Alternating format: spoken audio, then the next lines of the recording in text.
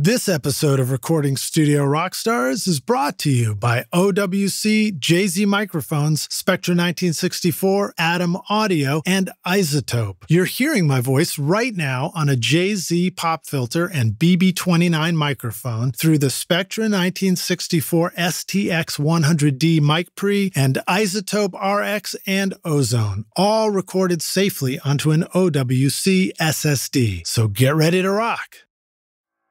I love the way that I feel when I hear a voice intermittently through that effect on a recording. Like Bon Iver's 22 a Million, third track is 715 Creeks. And it's just him singing through this like invention that he and his producer, Chris Messina, made. The whole song is just him, vocals through this vocal processing thing. The alienness of that sound and the like beauty of it. It's so cool.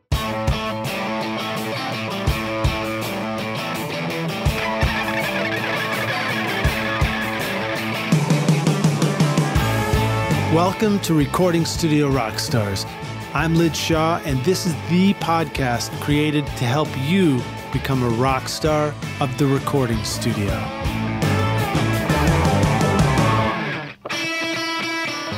No matter where you like to rock in the galaxy, the OWC Envoy Pro Electron lets you record with confidence over USB-C with up to more than a gigabyte per second real-world performance. Transfer tracks in seconds and take your sessions with you wherever you go. Built for reliability, the OWC Envoy Pro Electron is waterproof, dustproof, and crush-proof. Find the new OWC Envoy Pro Electron and all your storage needs at macsales.com/rockstars.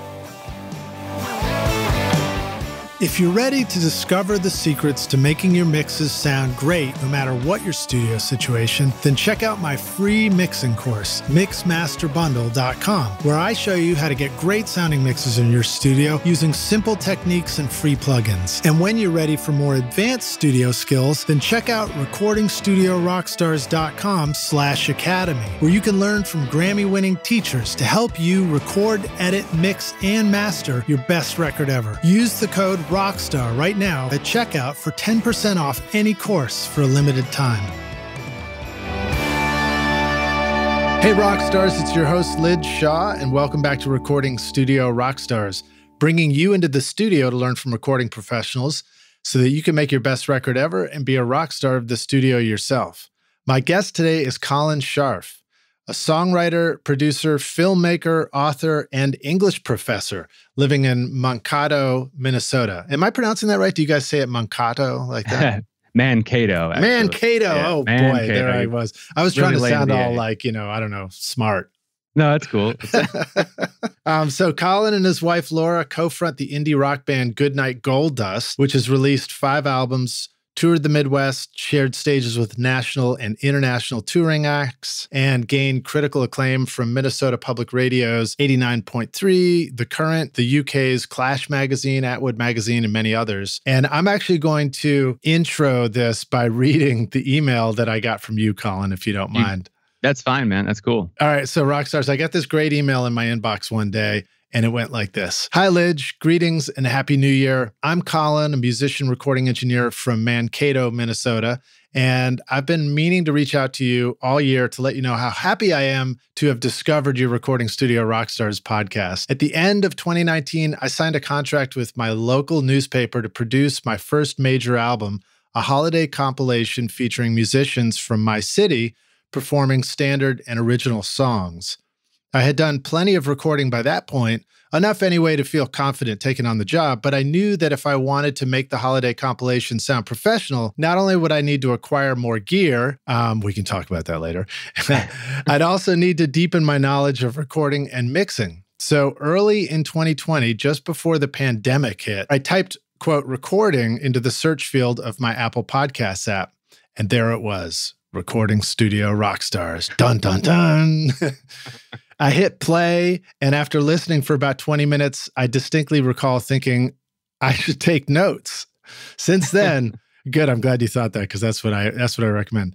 Since then, I dove headfirst into the podcast and listened constantly. Recording Studio Rockstars is an invaluable resource, and between listening to the episodes and spending the majority of quarantine recording and mixing, I'm amazed at how much I've learned and how much better my mixes sound now than they did a year ago. I'm deeply excited to continue learning and producing more next year. In fact, as I've been typing this note, a friend just reached out and asked if I'd mix his new single. Talk about real-time processing. So that's great, man. Rockstar's in January of 2021. Colin officially opened Gold Mine Studios, so we'll talk about that. Colin is also going to be producing River City Holiday Volume 2. So I guess that's a follow-up to the record, the compilation that you did that we'll be talking about on the show. Yeah. And directing a promotional music video for the Mankato chapter of the American Lung Association. It may have taken 20 years of trial and error, but Colin is excited to finally be channeling his energy into doing what he loves the most, helping people make cool music. I like that. I might have to steal that for my podcast intro. Yeah, Recording man, Studio Rockstars, helping people make cool music. Please, please welcome Colin Scharf to Recording Studio Rockstars. Colin, are you ready to rock, dude? I was born ready, man. Dude, welcome to the show, man. It's an honor to have you here. And that email really, really made my day. I remember that. And it was just such a cool story. I thought, why not invite you onto the show and talk about it? I mean, I love sort of hearing, you know, the success story of one of the rock stars. Yeah, I like, it's all true. I remember I was in the basement folding laundry and I thought, well, I've got to make this record this year, so I probably should, you know, everything I wrote in the email to you. And it's like the only podcast that I really listen to. That's awesome. You know, thank you. Yeah, with regularity. Yeah. Well, you know, it's a big pleasure listening to your music too. So Goodnight Gold Dust is a super cool band. You guys have been making some great music. Rockstars, I've included a playlist in the show notes, so click through and you can go listen to the Spotify couple of records there. Just really cool. It sounds great. It's great songwriting. It's like really great treatments. You and your wife Laura both have great singing voices, and I saw the connection there between being an English teacher and great songwriting. I think that's kind of been a thing that's gone on, you know, historically. I just feel like you guys have a good appreciation for music. Yeah. Thank you. Yeah. You know, we started Gold Dust in 2010, and I mean, you know, 2020 was going to be our like 10-year anniversary. I had this whole retrospective kind of thing planned. Like we were going to dive into the back catalog and play all the old songs and, you know, all kinds of a big horn section and all kinds of fun stuff. And then, you know, that kind of got quashed a bit. But I mean, thanks for all those kind words about the group. It's just sort of the thing that's, I don't know, we've just been doing it, I guess. It's just keep our heads down and keep making cool music. And yeah, there you go. Already breaking out some good vocab words. Have you used quashed in a song lyric yet? I don't think so. Has anybody? I hesitated to use that word, frankly. That was a good one. Thanks. I wonder if anybody's used quashed. Quashed and squashed, both in the same song. Yeah, maybe like Elvis Costello. I can see him throwing that out there. Yeah. Watching the detectives quash the I don't know, something. Yeah. Cool. Well, let's see. Tell us a little bit about you know, who you are getting into music. I think it was evident to me that, you know, as you said, you've been doing this for a minute, but it is fun, and I feel the same way hosting this podcast. I've learned a ton from all the guests and just really bringing a network of musicians and producers and engineers together to just kind of share all this information. But you tell us about some of your background in recording and making music. Yeah. So I kind of like to start at the very top, I guess. So my grandmother, my father's mother was a musician. She was a music teacher, a piano player. She played violin. And, you know, whenever I meet a musician, I'm always like, where did you get, you know, your music from? And because I just think it's so interesting to see like how it's passed down sort of through the blood, you know? Mm-hmm. It's always sort of striking to me to meet somebody who doesn't have any music in their family. Like my drummer, Michelle, she's like, my family, there's no music in our family, but she's a great pianist, a great songwriter, a great percussionist. Yeah. So she's kind of one of those like outliers. But yeah, so I remember like when I was a kid, I had a little, oh yeah, that's right. I had the Talk Boy from Home Alone 2, the thing that Macaulay Culkin had in that movie. Oh, yeah. Yeah, right. And I would just like sing into it and sort of like, try to write little songs. And then did it have like cassette on it or something like that? It did, yeah, man. It was like, just a one-track recorder, I guess. And then, I mean, this is sort of a dorky story, but the Ninja Turtles had a band around 1990, maybe 91. And I was like 5 or 6. And the Turtles, they had their guitars and all this stuff. And I was like, oh my God, I need to play guitar, Mom. And I remember begging her, like, can I please play guitar? I'm 5 years old, That's awesome. I love that. Yeah, the Ninja Turtles, Mutant Ninja Turtles are the influence to start music and bands. Yeah. I mean, I was taking karate already, and then I'm trying to, and then I ended up with this, like, I would love to see the guitar that came from the JCPenney catalog. It was like, I think it had nylon strings. It was like an electric, plastic thing with a crappy little amp. And all I did was just like strum it through the amp, and it made horrible sounds. But, music was always sort of in me. And then by the time I was like 13, I was begging my mom, like, please, can I play guitar? And then the month before my 14th birthday, I got an acoustic guitar from my aunt, took lessons on that for a month. And then I think it was like September of that year, about a month after my birthday, I got my first Fender Stratocaster. Wow. So, and then what about the influence of the music that you wanted to play? I mean, were you just basically trying to learn Mutant Ninja Turtle songs the whole time? No. I grew up in the hills of Western New York, about an hour south of Buffalo. So really kind of rural, sort of like, equal parts Appalachia and sort of, I don't know. It was just sort of an odd little So you're playing area. Old time music. Well, I definitely grew up like listening to like Garth Brooks and that 90s country stuff. So, for a long time I was like, man, country music's the way to be. But then I turned like 12, 13, and I was like, oh, country music is the worst. I want to listen to rock and roll.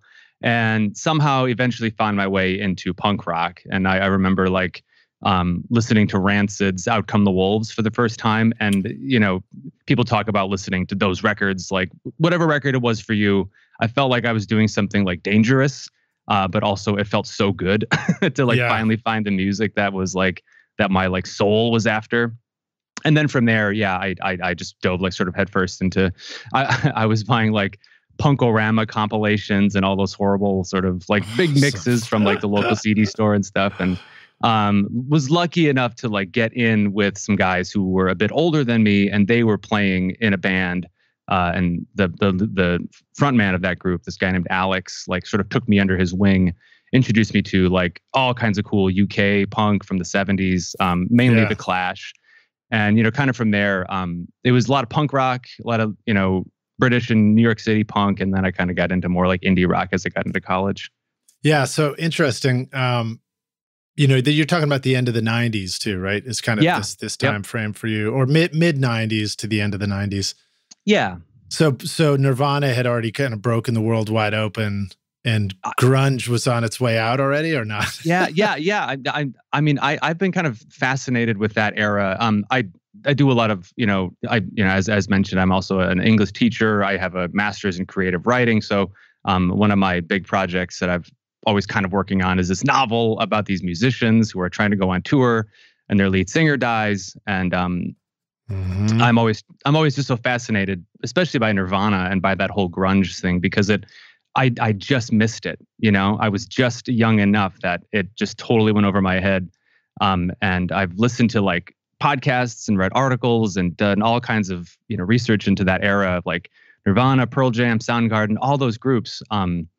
Because they just had really no bearing on my life, except for the music that they sort of influenced, which was that like later 90s, like sort of like heavy rock into like nu metal kind of stuff. Mm-hmm. And I just remember like being, 12, 13, 14, all my friends were listening to like Kid Rock and Limp Bizkit. And I was like, God, I'm sorry. I couldn't stand it. It was like, this sucks.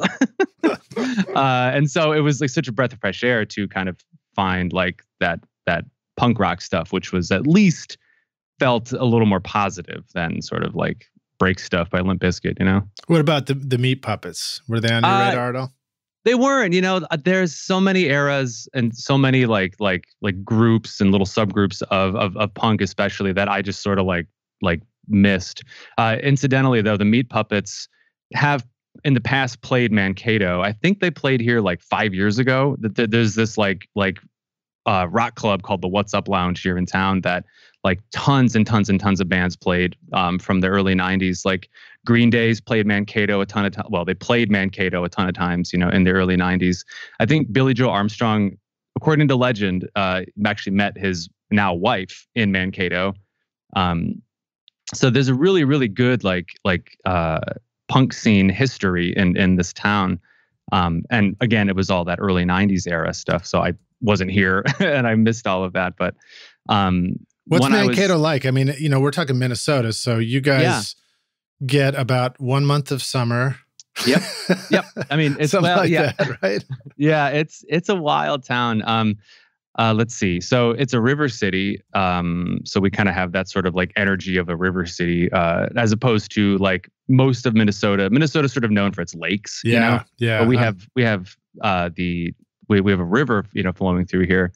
And so it sort of has this sort of like rough kind of industrial sort of vibe. Actually, my studio where I'm sitting right now is in a warehouse, in the basement of a warehouse, sort of on the other side of the river.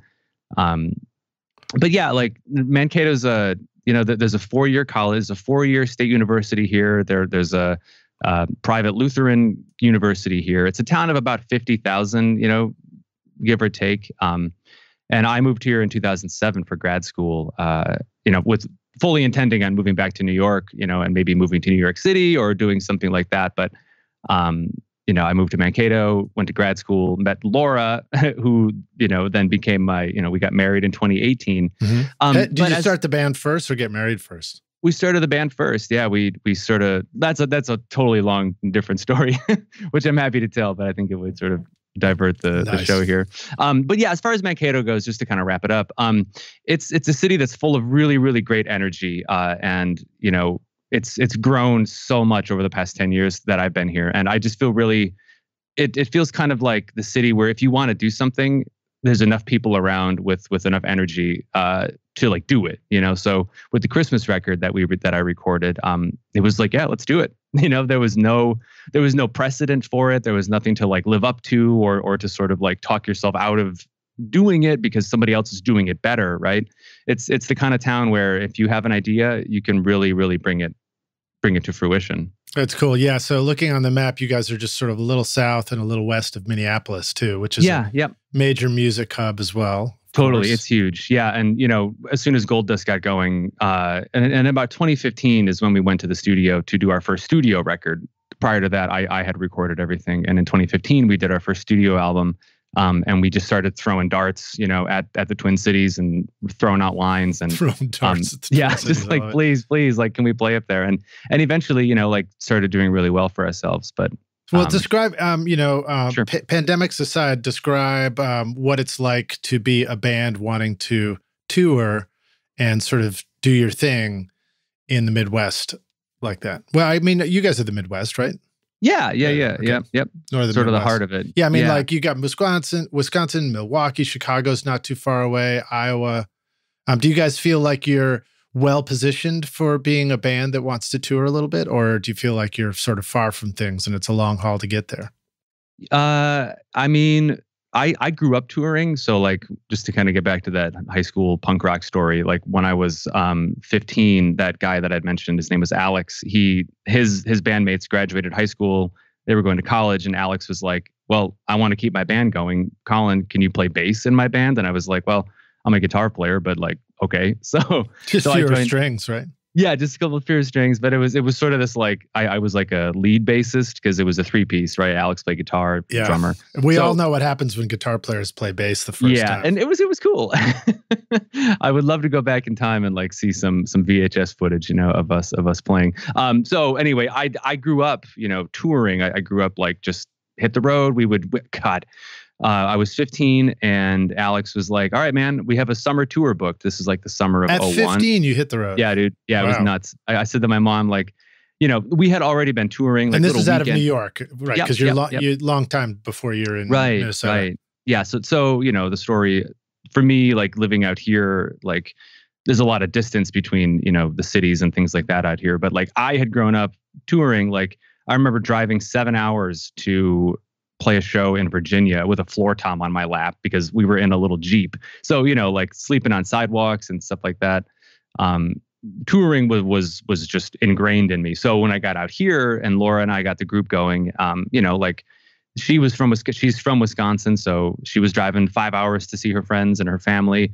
So yeah, like it just became par for the course, and we never really thought twice about it. Let me clarify that for a second. Yeah. So that kind of touring you're talking about, that's the period of touring and being in a band in your life when the pillow that lives in the kick drum is also actually the pillow that you sleep with on the road. Yeah, right? man. Yeah, totally. Like curling up in the kick drum at somebody's basement to like get a couple hours of sleep. Yeah. Yeah, man. I mean, that was a lifetime ago. But yeah, so when Gold Dust got going, Laura went to school in Oshkosh, Wisconsin, which is about 5 hours away, just north of Milwaukee. Great overalls. Totally, man. I remember growing up wearing Oshkosh overalls and being like, what is Oshkosh? And then I married a girl from there. By gosh. So there you go. So, so we would go to Oshkosh. We'd play shows out there. Laura's had family in Milwaukee. We'd play there. And yeah, I remember as soon as we put out the studio record in 2015, all I did every morning was like send emails to blogs for reviews and to bands in like surrounding cities and states for shows. And that was honestly, until like the end of 2019, that was what I was doing pretty regularly. Right. That's such a key part of the DIY punk ethic or ethos, right? Is that learning how to hustle to make things happen. And I mean, in all transparency, I recognize that the reason we're here talking right now is because that's ingrained in you. To just send an email about the podcast. Next thing you know, we're on the show together. Sorry, Rockstars, it doesn't mean I can do that with everybody, or else I'd probably get a lot of emails. But I do really enjoy doing this. With so many game-changing iZotope plugins to choose from, deciding which one to buy next could be a bit of a challenge. But did you know that now you can have all their plugins through iZotope's new affordable subscription bundle, Music Production Suite Pro, for only $19.99 per month? Get your Rockstar extended 30-day free trial subscription now at iZotope.com/rockstars and use the code ROCK10 to get 10% off any individual plugin purchase. Do you need to record direct stereo keyboards? Spectra 1964 now offers the Stereo BBDI2 with custom wound high-Z transformers for big headroom, virtually flat response, and a 15 dB input pad. The Spectra 1964 BBDI passive direct box is also perfect for recording deep bass that will make your mixes sound huge. Plug that into a C610 complementer, and as founder Bill Cheney points out, it'll move your pant leg. Get your sound moving at Spectra1964.com. I had a question that came in. I thought I'd ask a couple from the Rockstars. This one was anonymous. It wasn't signed, so let us know later if it was you. But the question was, how do you shop a record once it's done? Do artists still do that? And what other avenues of income are there for finished records? I don't know if you want to spin that into this idea of kind of marketing your own stuff in a punk band. Now here you are, and maybe you can segue to the holiday record you're doing now. But just what are some of your thoughts about that in general? Yeah, that's a good question, and it's actually one that a friend sent me last night as well. He was bugging me about, not bugging me. He had reached out and said, "Hey, I have an album. I'm excited to release it. kind of blah blah blah." And I just sort of threw out like, "Hey, man, I've spent the past X amount of years like hustling and getting promo and et cetera for records." And I mean, there's no. All I can say is maybe something to the effect of like, if you want to get press for it, like look up blogs. There's all sorts of little like aggregators or whatever for music blogs, and find the blogs, listen to the blogs, read the reviews. And what I was doing for a long time was like reaching out directly to the writers, at the blogs and saying, "Hey, I read your piece on such and such a group. It's really great. I'm glad I discovered them. And like, here's my music. I'd love it if you had a moment, like be very kind, be like grateful and gracious with your time and with the person's time." But I mean, man, I don't know. I feel like Gold Dust lucked out because we worked with a producer in Minneapolis who had a name. You know, like he had done a lot of work for groups that were already doing really well in the Twin Cities. And so that was sort of like a foot in the door, especially with the radio station in Minneapolis, 89.3 The Current. You know, I emailed one of the DJs there. I said, hey, Andrea, like my name's Colin. I'm in this group, blah, blah, blah. We worked with Brett Boolean. I want to share our record with you. And she wrote back maybe right away and was like, oh my God, I love Brett Boolean's work. I'll totally check this out. And then next thing you know, she's playing us on her show. You know, and we're getting more shows and things like that. So, you know, the more I talk, the more I realize that there isn't an answer that I can give you. It's connecting the dots, isn't it? Yeah, yeah. It's really about just like keep your head down and keep moving, and try to make those connections to the people in your area and in your scene. I guess it helps if you love what you're doing. That's the other thing too. And I mean, like we did that record, we spent a ton of money on the record, and you know, we were all just jumping out of our skin with excitement for it, wanting as many people as possible to hear it. And that was a huge motivator as well. You know, so like stay excited about your work and don't let anything like get in the way of you, you know, like not trying to push it out as much as you can. Yeah. Well, one thing is if you're going to be a guest on a podcast, show up with a good sounding mic, and yours sounds great. What are you using to join us on the show here? I mean, it's the beauty of recording Studio Rockstars. We can ask a dumb question like that and it counts. Dude, I love, you know, that's what I love about this podcast is like when I listen to it and the guests are like, oh, I'm running this, I have this, and I'm just like jotting it down in my head. Yeah. I'm coming to you today through a Shure SM7B plugged into my Apollo X8 nice. Thunderbolt interface. Yeah, so if it sounds good, that's good, man. I like the way you said it. It looks like the Apollo X8 has an extra T on the end too. Yeah, it does. That's yeah. Now, tell us a little bit about your studio that you're in now. Oh shoot, I thought I had it right in front of me. What do you guys call it? Goldmine Studios. Yeah, Goldmine Studios. So a few years ago, all of my stories are like, all of my answers are going to have stories. So a few years ago, a friend of mine that I went to undergrad with, he runs a PR company out of Brooklyn. And he reached out and said, hey, Colin, one of my artists is touring the Midwest, and I need a tour manager to take him, you know, to Minneapolis and Chicago. Do you know anybody? And I was like, no. And so he's like, well, do you want to do it? And I said, sure, sounds fun. So I ended up being a tour manager for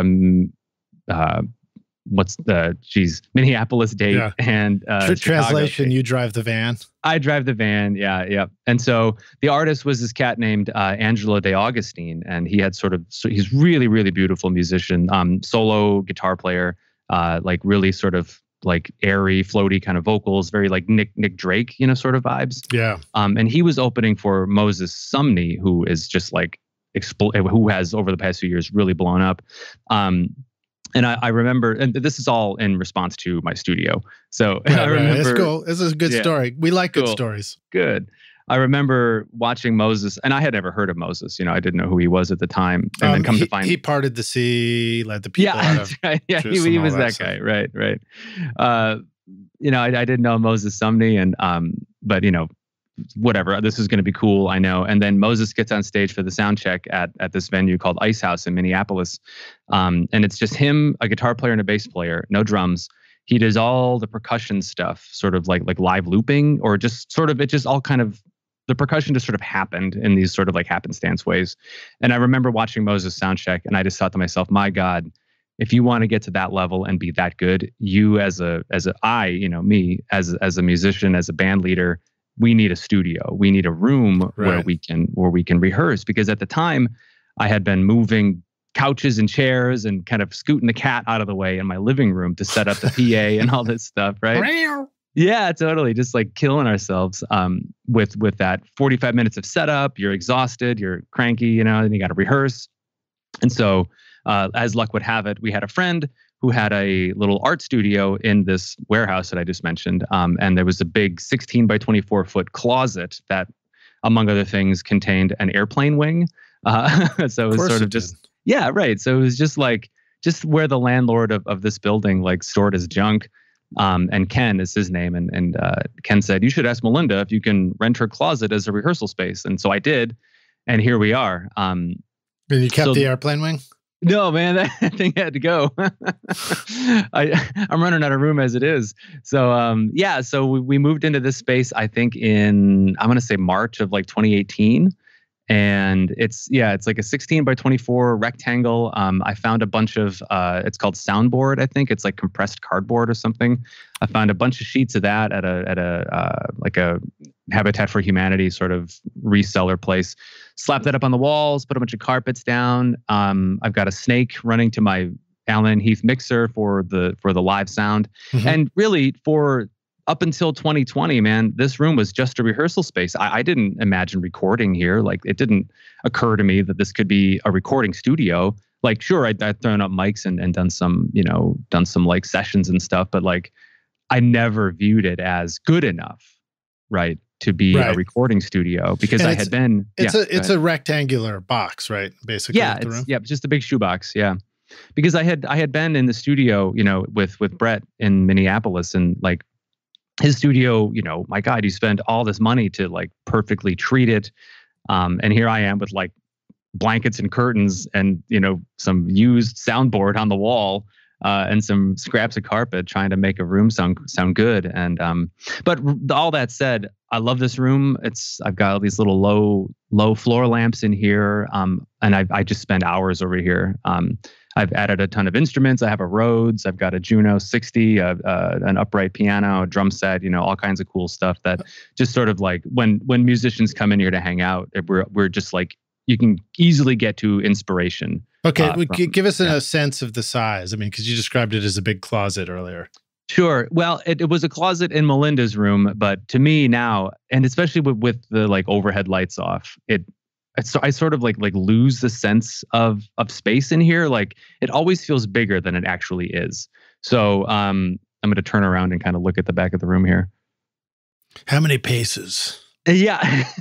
I mean, it might take you, I don't know, 40 steps to get from the front wall to the back wall. Oh, that's huge. That's pretty big. Yeah, it's a good sized room. I mean, there's enough room to have a 4-piece band with plenty of room, like rehearsing or recording. How about how tall the ceiling is? I think they're 8 feet. 8 feet, and then is it like a suspended ceiling? So you got those sound panel things, or is it just like a hard ceiling? 8 feet? Yeah, it's just a drywall right now, and that's something that I've been like thinking about. Like, should I get some sort of absorptive material up there, or some diffusive material? And I mean, I don't know. You're just like you're in the thick of making records and recording, and it's just sort of like, if it's sounding good right now, then why change it? Yeah. Well, so talk about some of the room treatment things that seem to work. Like, what was the difference between putting the compressed cardboard in there? Like, what change did that seem to make for you? Yes, right. So when we first moved in, it was just a big room with concrete floors and drywall, wall and ceiling. And if you clapped your hands, that reverb was like 15 seconds. So I was like, this will not. I can't stand for this, man. So like a great echo chamber, though. Totally, yeah. So like, it's really cool when you walk so to get to my studio, you come in a door, and then you go downstairs into this basement, which is just a big garage. Oh God, it's such a unique little area over here. And you walk into this garage, and there's all this reverb and all this echo slapping around the room, from your footsteps and whatever, maybe you're whistling or something. And then you walk into my room, and it's sort of like if you sort of like cover your ears a little bit, right? Like that sensation. Mm-hmm. That's sort of what happens when you walk into this room. So, yeah, I mean, it's certainly a lot more controlled. It's almost like when you have a space that's like that, it's almost like the deader the better, right? Yeah, and I know, yes, I mean, like for what I'm working with and my stuff right now, like I can always add reverb in the box. I mean, I'm not too concerned about that. Right. But I have done recordings where I've thrown, a mic out into the garage, and that's sort of your like drum sort of room echo mic, and gotten some cool results with that. So yeah, there's just a lot of what I like about this room, I guess, is that it's a big room. I can have all my gear set up. I can have people over here, and we can just get to work. Yeah. And then didn't you say that you kind of upgraded your computer rig too? Is there anything you want to give a shout out or chat about that? Yeah, actually, yeah. Thanks to you and your podcast, and the Christmas record and all of this stuff. I got an iMac Pro refurbished from OWC, nice. Other World Computing. Yeah, man. And this thing, up until buying this, very expensive, very powerful supercomputer, I had been running a 2011 MacBook Pro, like 13-inch screen, and boy, that little sucker would you'd hear him chugging, you'd hear him making the like whoosh. Yeah. And I was like, man, I'm not making any records on this thing anymore. Atom Audio can provide all your monitor needs. Whether you are setting up a first-time home studio for recording music or podcasts, or a world-class studio for professional mixing and mastering, their unique accelerated ribbon tweeter design is famous for creating smooth, detailed imaging that let your speakers disappear into your music, allowing you to focus on the mix. Visit the Atom Audio YouTube channel for lots of cool free interviews, tutorials, masterclasses, and learn how to set up your studio monitor and control room. Just click the link in the show notes of this episode. The JZ Microphone Vintage Series are built by hand in Latvia and feature the patented Golden Drop capsule design for enhanced clarity that will give your recordings that classic vintage tone. Our friends at JZ Microphones have come up with a special offer only available to you, Recording Studio Rockstars listeners. Use the limited time coupon ROCKSTARS to get 50% off the V67, V47, or the new V12 microphone at JZ Mike.com.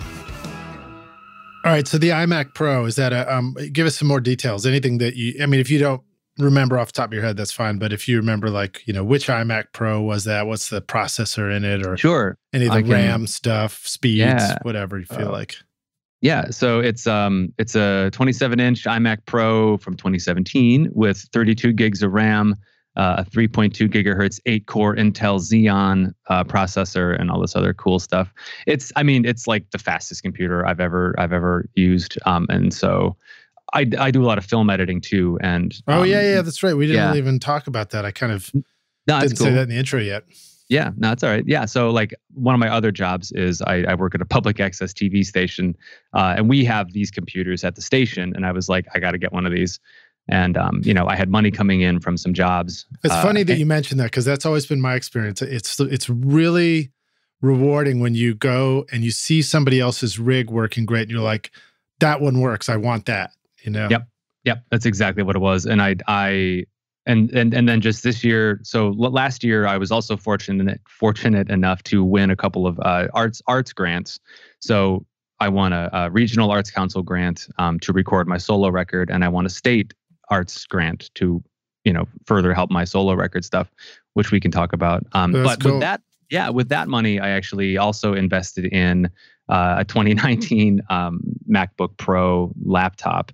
And so what I had been doing was hauling my big iMac over to my studio, in this big Gator case, specifically made for the computer. And just about a month ago, I got the laptop, and my God, I just put it in a backpack. I can walk to my studio. It's like less than a mile away from my house.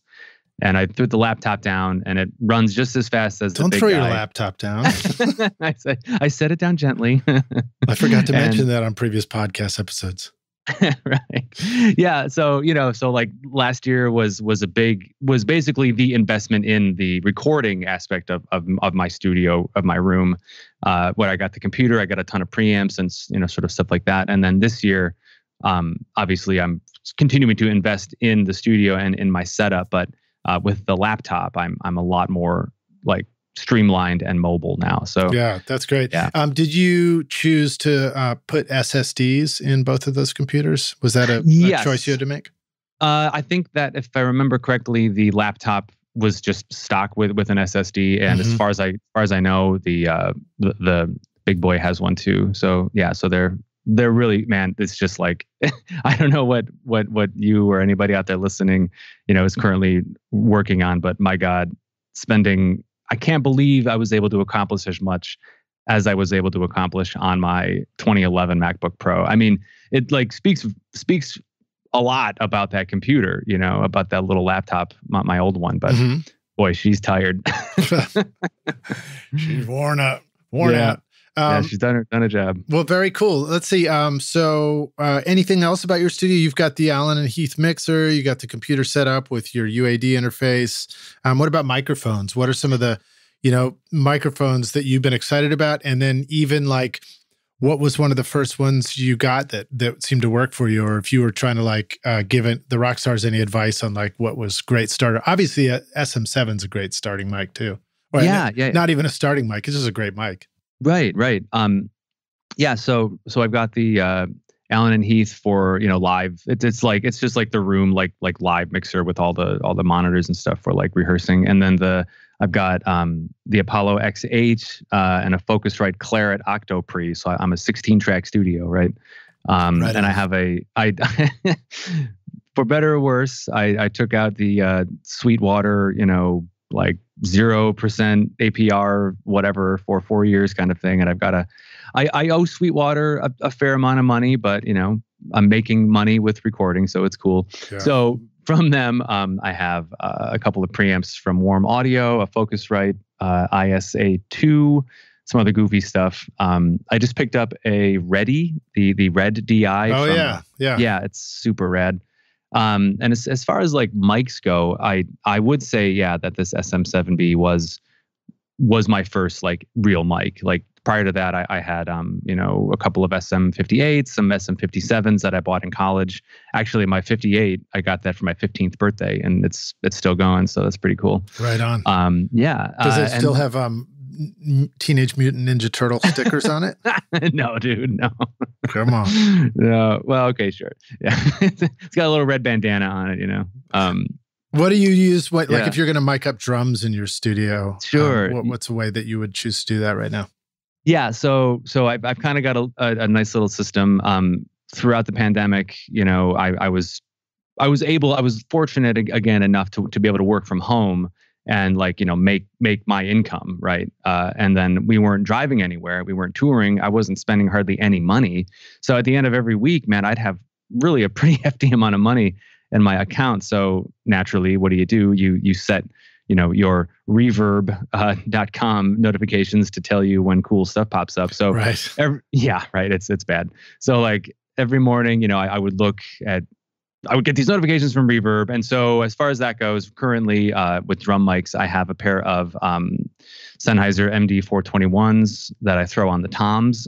And I started, now that I have 16 channels, I can do an under snare mic, a top snare mic, an in kick, an out kick. I have a pair of Cascade Fathead 2s that I use for overheads. And those are just really, really cool. Those are the ribbons?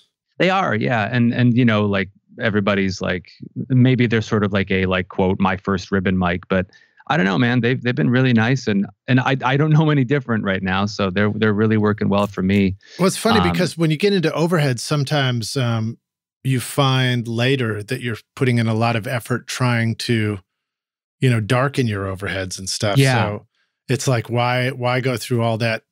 Why record it way too bright and then have to mix it back to sounding like something else if you can just get it to sound like that at the beginning. Exactly. And that's what led me to the Cascades, to the ribbons. I had been using a pair of AT Audio-Technica 4040s for my room mics. And they're like a bit of a darker condenser compared to I had a 2020. I had an AT 2020 that was like, man, it was really sibilant after a while.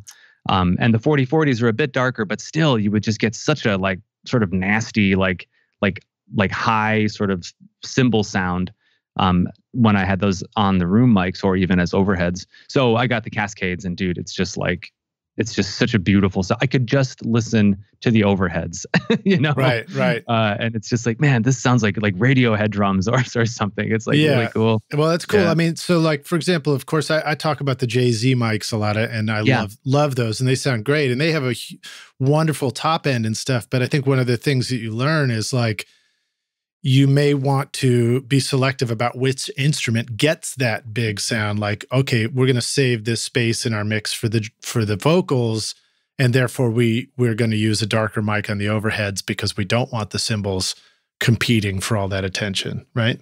Yeah, that's exactly like what I realized. The more I was recording and like just doing like disgusting amounts of EQ on the overhead mics, like really like just pulling the highs all the way down with the like, I can't think. I'm like blanking on it. The not the high pass, but the low pass filter, just right.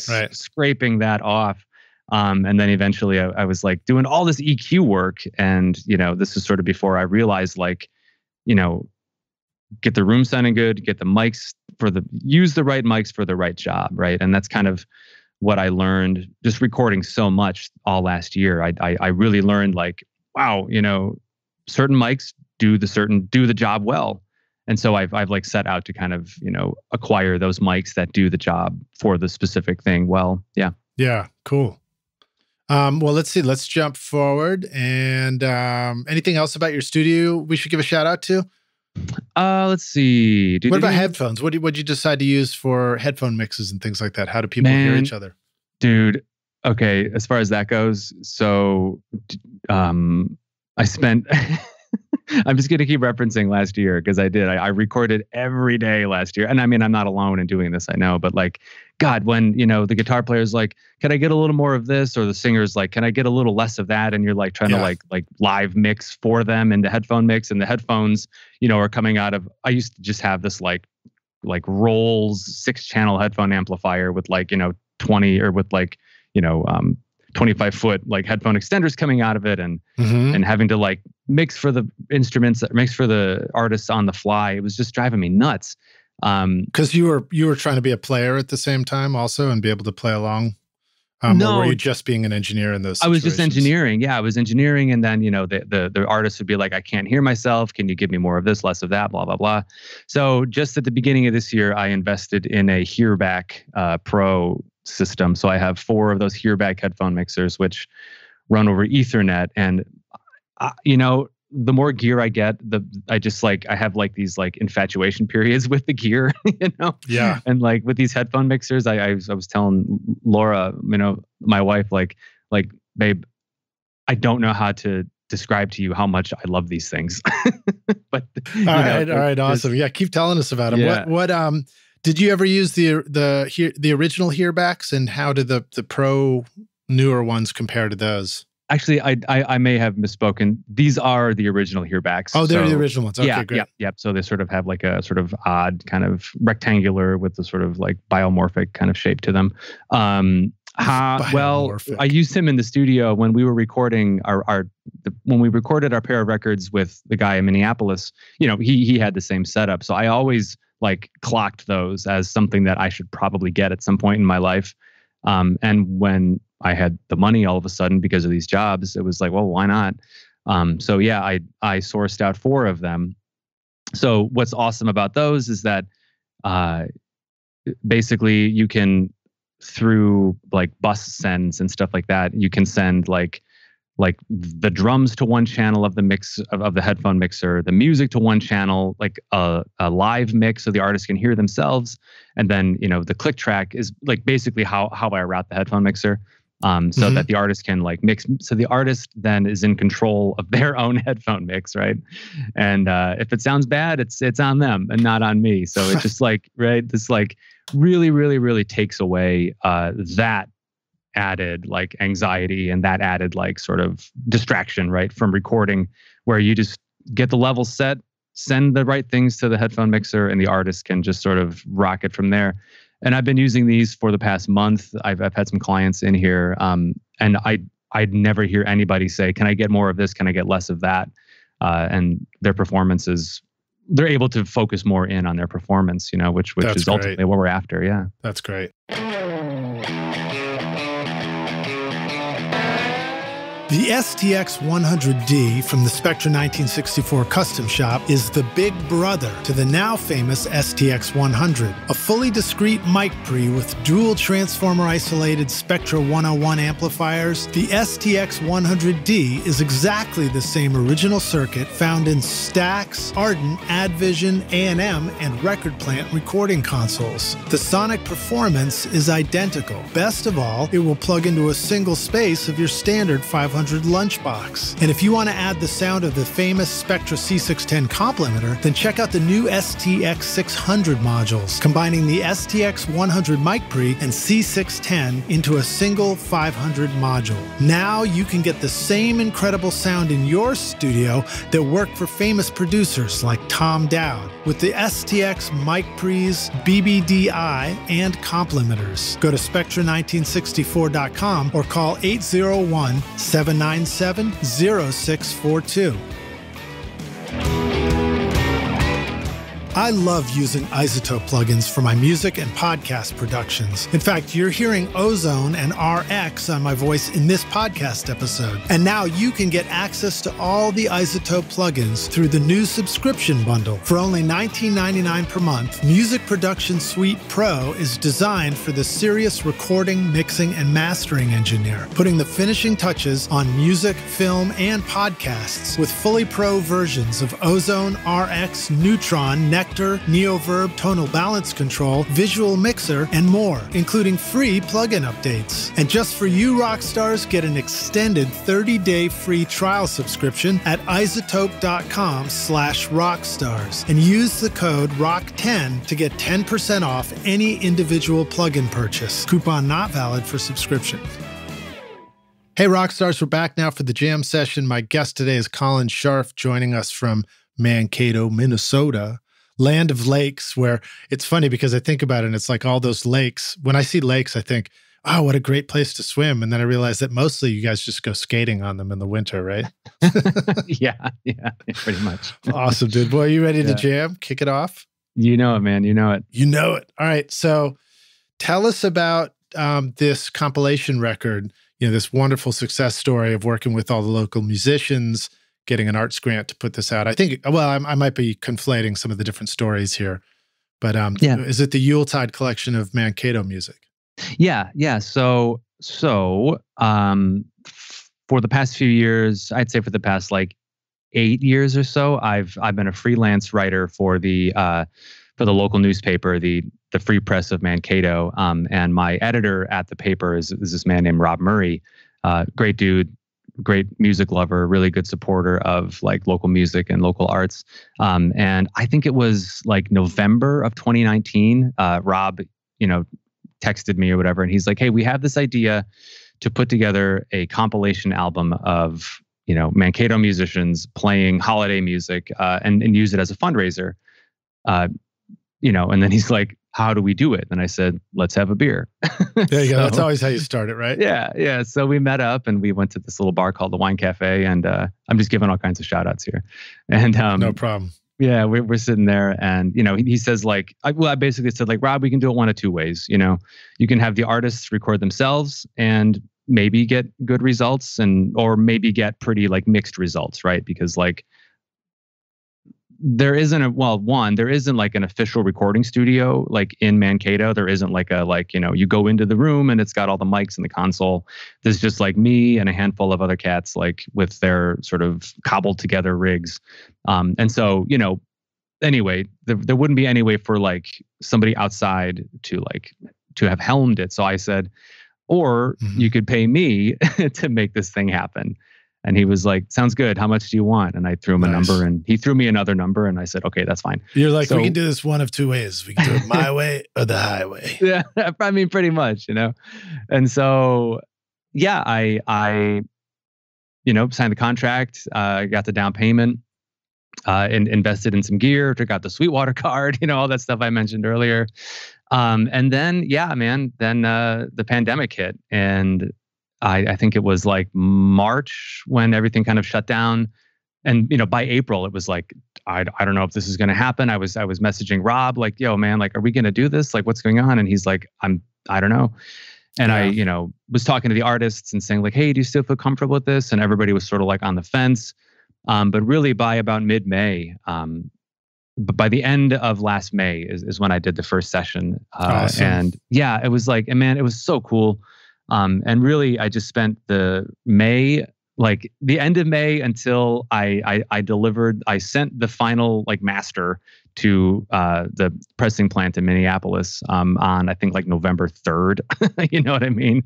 Wow. So like I spent from May to November like at least once a week, 3 times a week, however many times a week, recording, producing. I spent all of October like mixing.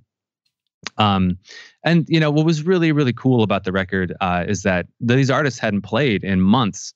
And when a new group would show up, you know, we would get going, get cooking, get rehearsing and playing and stuff. And at least somebody or everybody from the group would say like, man, this feels so good to play. Like I haven't been on a stage. I feel like we're performing here, you know? So like, not only were we like making cool music and sort of capturing fun performances and things like that, but like the artists themselves were like having a chance to like be themselves again. And that was like something that we didn't consider. We didn't know that that's where we were going to be at when we first went in on this. But you think venture. It was partly because of the way that you set up everybody in one room like that and gave them their own headphone mixes, that they just felt like, oh, this feels like a good performance. Yeah. I'm, you know, like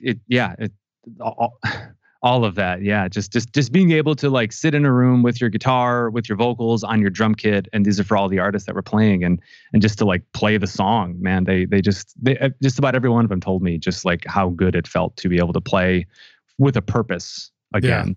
Yeah. Now, one of the tracks in the playlist that I've got for you is it's Goodnight Gold Dust doing Oh Holy Night. Was that from the record or was that a previous recording? That was like, oddly enough, we work so oddly. My band, like that was the last song that we recorded. I think I did it in like 3 days. It was like, Laura, we gotta track this song. You know, I had the backing track kind of mixed and all this stuff, and you know, it's all MIDI stuff and like MIDI synths and everything. And Laura comes over. She does like 2 vocal takes, I think, and we were like, that sounds good. You know, thinking that's going to be the scratch track, and we'll get her back in here when it's more like, you know, more ambient and get the candles and stuff going. And that just never happened.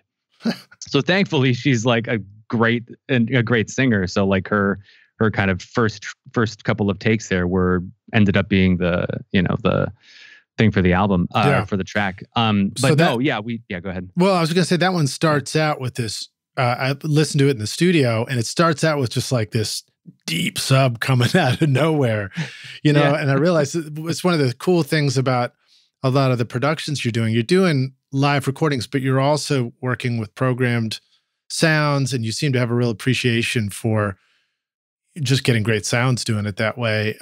What were some of your thoughts about that deep sub? And then, you know, how do you check something like that in your mix just to make sure you got it right? And I think you maybe had a really cool vocoder effect going on that one too. And I wonder if you want to talk about that. Yeah. So that deep sub was a gamble, I think. I have a hi-fi system at home. It was my grandfather's, like, you know, 1984 like Techniques system with a big, you know, floor speakers with the 3-ways, awesome. You know, big huge sub, and that on the reference mix, that sub like kicked. You know, and I'm like mixing on Adam's on Adam A7X's, and cool. You know, yeah, they have a really pretty nice like presentation of low end, and so like the sub, that intro sub always sounded like good to me. Obviously, in headphones, was able to recreate it too. And I remember hearing it though, like in my car, and I was like, "Oh, wait a minute, where's the sub?" There were just a couple times and a couple different systems where I was like, maybe it wasn't a good idea to start out with such a subby sub, because I do think it got lost. I didn't notice it until I listened to it down in the studio. I think I first heard it on earbuds or something like that. Yeah. So the song, so like, I remember 89. I'm going to reference 89.3 The Current again. They were on their like, they do a local show every Sunday where they play like all local artists, right? And I had emailed them, hey, we made this Christmas record. You know, would you consider maybe, you know, promoting it or whatever? And they said, sure, send us some tracks and we'll spin them. So our contact there, Andrea Swenson, she spun a couple tracks. Among them, Oh Holy Night. And when it first came on, it was like 3 or 4, maybe 5 seconds of what sounded kind of like dead air. But it was just that. It was just that sub, and I was like, God, why did I do that? Oh, no. That's so funny. The things we learn when we get to hear our music on the radio. I had a track that I did for a local band, and we had done it. I had done like a single mic on the drums, and it was like this kind of. It was a very, very like intimate recording. It had this great feel for it, but there was some spaces in the middle where there was like a pause before the band started again. And in the studio, I never really thought anything of the noise because I was just like, it just sounds, I'm used to like hearing tape noise or hearing a little bit of noise on the vocal mic, and it just sounded cool, right? Yeah. But then listening to it on the radio, I was listening, and the radio compressor brought up that pause in the middle of the song. Yeah. And it just took all that noise and was just like, and I was like, oh my God. Yeah. It's like I've, last year I produced and mixed a handful of singles for Gold Dust, and I, again, sent them to the radio in Minneapolis, and they played them on the local show. And it was always like biting my nails for the song to come on and hoping to whoever's out there that it would sound good through the radio. Right. And that was one where I was like, oh man, boy, I wish I could get that one back. But regardless, I think, the song is freaking cool. I really love at the end of the track, when like all the instruments cut out and Laura's voice just sort of like flies above the mix. It just like, actually, this is a good story. I brought Rob over to listen to the like final mixes, right? And we listened to the whole album. We were like doing the sequencing of it. And Rob is here and Laura was here, and we were all hanging out in the studio, and we got to that. We listened through the whole song, and I'm getting a little emotional thinking about it, but we listened to that song, and when the music cuts out and it's just Laura's voice like soaring above the track, then the track ends. I turn over, Rob is just like red-eyed, tears streaming down his face, and he stands up and he just gives Laura this huge hug, and I was like, I think we did something right with that one. That's groovy. That's pretty cool. It was really cool. That's great. When you're talking about hearing it on the radio and hoping it sounds good, it reminds me of a story I heard about Rick Rubin, where he K-Rock is the station in LA. Yeah. And that was always like, that was like this has to sound great on K-Rock to know that it sounds great.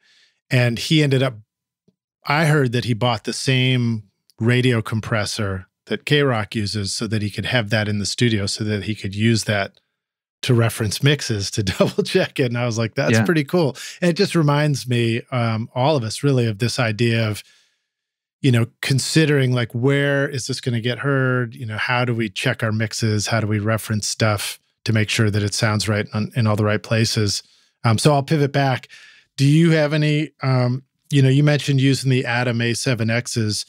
Maybe tell us how those monitors work for you. And then do you have other monitors that you like to go, other ways that you go check your mixes?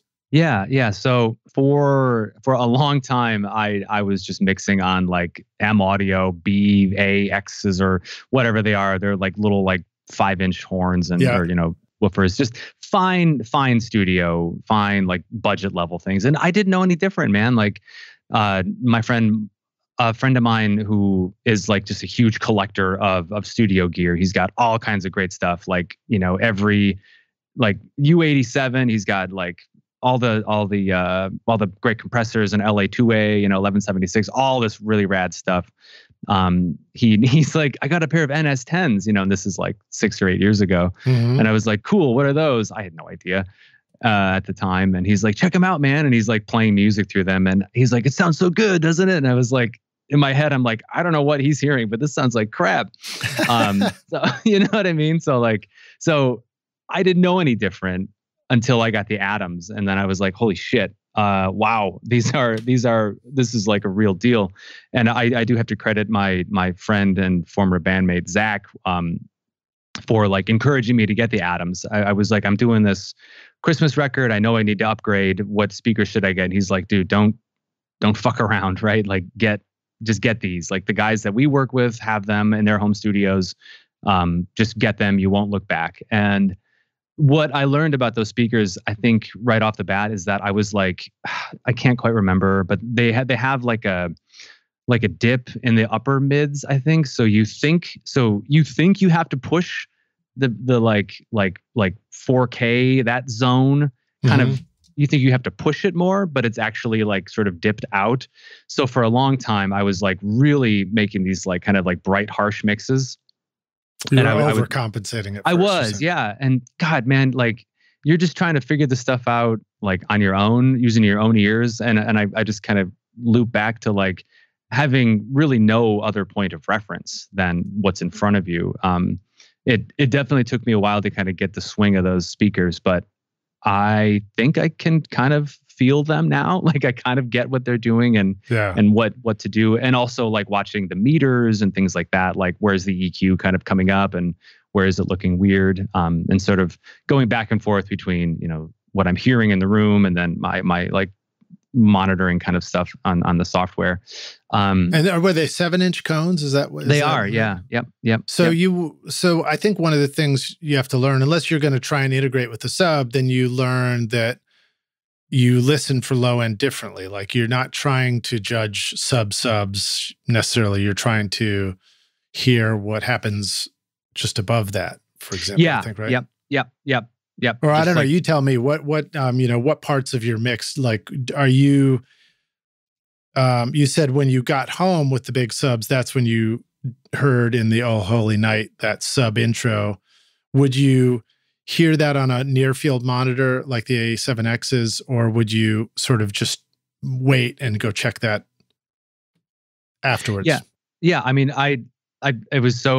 I did that song so fast, you know, that I don't quite remember. I must have thought it sounded good, you know, on the Atoms, because otherwise I don't think I would have left it in there. Well, it does. I mean, it sounds great on the other speakers I listened to. Yeah, right. I just remember like it really kind of not translating to all different kind of playback things. But I think as far as low end goes, like I just sort of I mean, to be fully honest, and I'm feeling this like sort of imposter syndrome kind of thing right now. But you know, like I just try to get it where it sounds like thick and sort of like good, I guess, to my ear. Right. But not like woofy, and not sort of like there's a blanket over some right element of the low end. I just finished a mix of this hip hop artist in town, and he sent me, you know, like the 2-track track that I think he like bought from some producer, you know, on the internet, and then he did all the rap and stuff over it, you know, did all of his parts on top of that, and I remember thinking like, do I need to EQ this track? Like it's already produced, somebody already signed off on this track, and I like for some reason like rolled off a ton of low end. And I was playing it back, and I was like, "Why does this sound so gross?" And then I opened up the EQ on the 2-track, and I was like, "Oh, because I've got a high pass filter up to like 100. Like, what am I doing?" So I notched that back to like 20, you know, around there. Yeah. And you kind of get that punch, you get that like that under punch kind of like warmth, the like the woof woof kind of bit. Yeah. And, you know, I brought it home and I referenced it on, you know, again, my hi-fi sort of speakers. And I was like, man, this freaking kicks. This is cool. Talk about high pass filters or low cuts. You know, what are some things that you've learned about how to use them now? Do you remember discovering them for the first time and thinking like, wait, I'm going to take low end out of something, and then finding out that, oh, wait, this can actually make my low end sound better? Yeah, that was a revelation. I remember, you know, doing some like late night YouTube, like, you know, dive, and suddenly I find this thing that was like subtractive EQ, and I was like, what the hell is that? Right. You know, this again is a long time ago, and I watched this guy talk about, like, don't boost, cut, and it just like clicked, because, you know, we always talk about making room, right, for instruments, and that was a revelation to me at the time. Just kind of really as a hobbyist recording guy, just more like making demos, you know, than making finished products. Like up until recently, my whole aim with recording really was just to get the ideas down, kind of like experiment, see how this part sounds, see how that part sounds with some effects on it or whatever. But now I'm at the point, where I'm like trying to make stuff sound good and make stuff translate to different playback systems. And so, yeah, learning about how to make room for instruments and really starting with that high pass filter is like makes such a world of difference. For a long time, my mixes, my buddy Zach, he's like my sort of go-to guy for my mix references, and he would say like, these are really dark, and I didn't know what does that mean, and then he sort of explained, and then I learned about like rolling off certain instruments, roll off the kick drum to maybe 40 hertz, roll off the bass guitar to like, I don't know, 80 or so, around there, cut up to 200 maybe on like a vocal, maybe not that far up, but really just like learning how to like shave off the crap that doesn't need to be there. Right. Right. Yeah. Well, I feel like the thing that's hard to grasp at first is that rolling off low end actually can make the low end sound bigger because it brings things forward and you get more clarity, and it's like you begin to enjoy hearing the low end. It's a weird thing, it's like at first we just think, oh, you just got to have low end everywhere. And then, you might even try and boost it and then everything just sounds muddy. So nothing gets brought forward. So nothing actually sounds like it's got big low end. Yeah, exactly. Yeah. I I'm like listening now and sort of like, yeah, basically like listening for where like the phrase, like a, quote, like tight low end, right? Like I kind of have a better concept of what that means now after, doing so much like recording and mixing over the past couple of year or so. Yeah. Like there's a point where your kick drum or your bass guitar is, you can hear the sort of fundamental, I guess, the transient or whatever, that's sort of like the initial point of attack, right, of the instrument. But then you also get all this sort of like, in my head, I see it as sort of like a purple, like sort of fuzzy orb around the note, and you sort of like roll up that filter until that sort of orb starts to kind of get shaved off a little bit, and then you get that clarity, you get that tightness, and that I mean that was kind of a revelation for me. Yeah, that's cool. I forgot to ask you to share an inspirational quote. I mean, oh yeah, I don't know if you got anything that you want to share, or if there's anybody that has inspired you on the podcast or elsewhere. There's there's all kinds of quotes, man. I made a little list here actually. Sure, go for it. One of the biggest things that, and like this might translate the most, for like if you're listening, or for people listening, like I remember we were doing our second record, we were recording our second album in Minneapolis, and I was going on about all these bands are doing these things, and people are touring, and all we're not doing as much as what these other people are doing, and like I feel like I'm not doing enough. And the guy we were working with, Brett, he just said like, man, you can't worry about that stuff. You just got to keep your head down and keep moving, and that really sort of has stuck with me in a way to kind of make me think like, yeah, I personally might not have the like, $10,000, $50,000 like studio rig, right? But like I'm making records, I'm making recordings for people. I'm feeling excited about them. They're feeling excited about them. And I can't let myself worry, right, about what other people are doing like, well, how they're going about doing things. Because if I start worrying about that stuff, then I won't work. And I can't do that. I can't afford to do that, That kind of reminds me of something that Steve Albini said on a session once, where he was like, you can't try and make a record that you think other people want to hear. It was something like that. It's like, if you worry about, if you're trying to make a record that you think the record label will like, it's just going to be crap. It's like, it's that same idea of like, you just have to do what's right for what you're doing and let everything else kind of fall into place. Now, with that said, yeah, you might want to play the dance number if the audience at your live show looks like they're ready to get up out of their seats, but it's a little different maybe. Yeah. I mean, it's such a, I'm reading this book of, it's a poetry handbook. I'm in the thick of it right now. It's a book by Mary Oliver, because it's National Poetry Month right now. Not to date the podcast, sorry. But there's this a bit in that book that echoes exactly what you just said, and she writes, and I reread it last night because I thought it might come up today.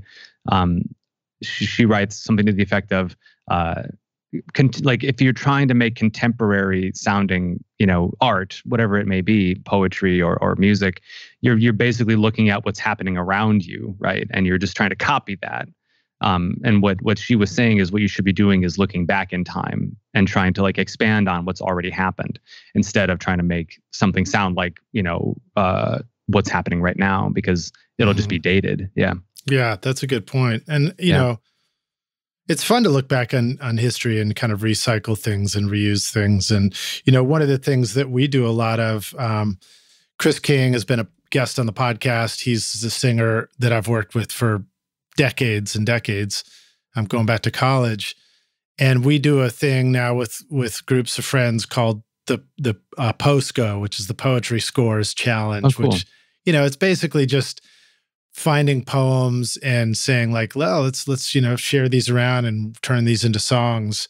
And so it removes a little bit of the pressure of having to say something personally too, and just saying like, well, I'll just start with this as a thing, a starting place, let write a song around this is the lyric, which I guess is it's a pivot from what you just said, but it's still just that idea of going back and borrowing so that you create kind of a framework for which to move forward. And who was it? I was just talking to somebody on the podcast. We were talking about the importance of creating boundaries in art to guide us in creating art, Yeah. Yep. I love everything you just said.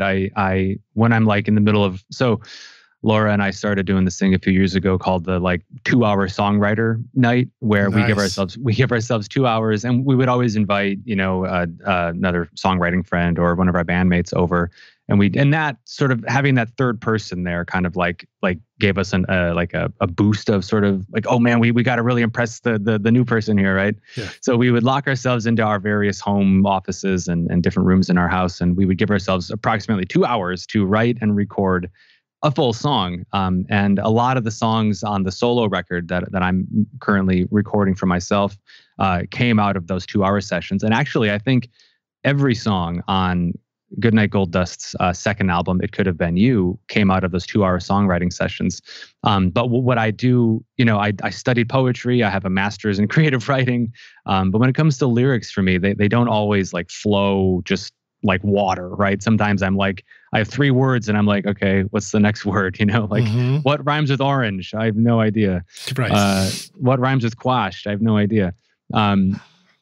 So to echo what you just said, yeah, I'll have books of poetry and novels scattered all over my desk, and I'll comb those for lines, and I always find something out of that. And I think when I'm writing music, I'll be listening to Radiohead or a lot of times Radiohead because they're freaking cool, and just sort of how can I take what they're doing and sort of make it into something new, or just use it as a point of inspiration. Yeah. Well, just on a previous podcast, I was talking with Q about working with rap artists in the studio. Listening to Eminem's records, I'm just thinking there are so many words in these. There's just so much lyrical content that goes into something like this. I'm always amazed. But Q is pointing out how some people, just get on the mic and they might just,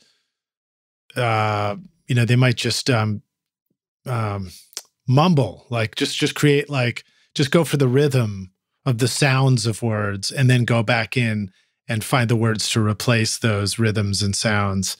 And I think that's a cool way to work too. In fact, when I'm doing poetry scores writing with Chris and my friends, sometimes I'll take the poem and I'll sketch out a musical idea first, and then I'll go back in and I'll just hold the poem up in front of me and I'll just sing. And my first thoughts about how it might go in there, I try not to second guess those, record those and then go back. And instead of going oh, well, I didn't get that right, I screwed that up, obviously I messed up how to do this, I go, all right, well, I was trying to do something there, so why don't I just make that thing work now, and I'll re-record those bits and make stuff fit. And it's kind of cool. It works pretty well, Yeah. I think the Beatles' Yesterday was scrambled eggs for a while until Paul McCartney was like, scrambled eggs yesterday. Oh, that makes more sense. Like it was a placeholder. Yeah. Yeah. Well, I mean, there's like, there's a lot of value in your first ideas too. Yeah, definitely. Look, every studio needs a good vintage mic for that classic warm sound. Whether you're looking for those airy highs, sweet mid-range, or silky low end, a good vintage mic can put the magic in your mixes. So it's no wonder vintage mics have been loved and praised by thousands of engineers for decades. The JZ Microphone Vintage series are built by hand in Latvia, using only the best electronic components, and feature the patented Golden Drop capsule design for great detail and richness of tone that will bring that classic vintage vibe to your studio and be a real workhorse for your sessions. This time, our friends at JZ Microphones have come up with a special offer only available to you, Rockstars. Use the limited time coupon Rockstars to get 50% off the vintage series mics V67, V47, and the new V12 at jzmic.com. Atom Audio designs monitors with a mission to bring accuracy, transparency, and high definition to your studio, guiding you each step of the way on your journey from starting out in a home studio to installing your ultimate mixing setup in your pro studio. Check out their complete line of speakers and headphones, from the T-Series to the AX Series to their top-of-the-line S-Series, which all use the unique ART-accelerated ribbon tweeter design, famous for creating smooth, detailed imaging that let your speakers disappear into your music. Want to feel awesome to make brilliantly accurate creative decisions in your mixes because you can finally hear your music clearly? Your ears are the greatest instrument you have, and if you can hear the music, then you can mix the music. Visit the Atom Audio YouTube channel for lots of cool free interviews, tutorials, masterclasses, and learn how to set up your studio monitors and control room. Just click the link in the show notes of this episode. Give us some other stuff. Like, what have you learned from the creative writing process that translates into creating music that we can really have as a takeaway? Yeah, I think, okay, so let me, I had some stuff to say about this. Let me like organize my mind here. I recently came across an article that was talking about the like 10,000 hours idea, right?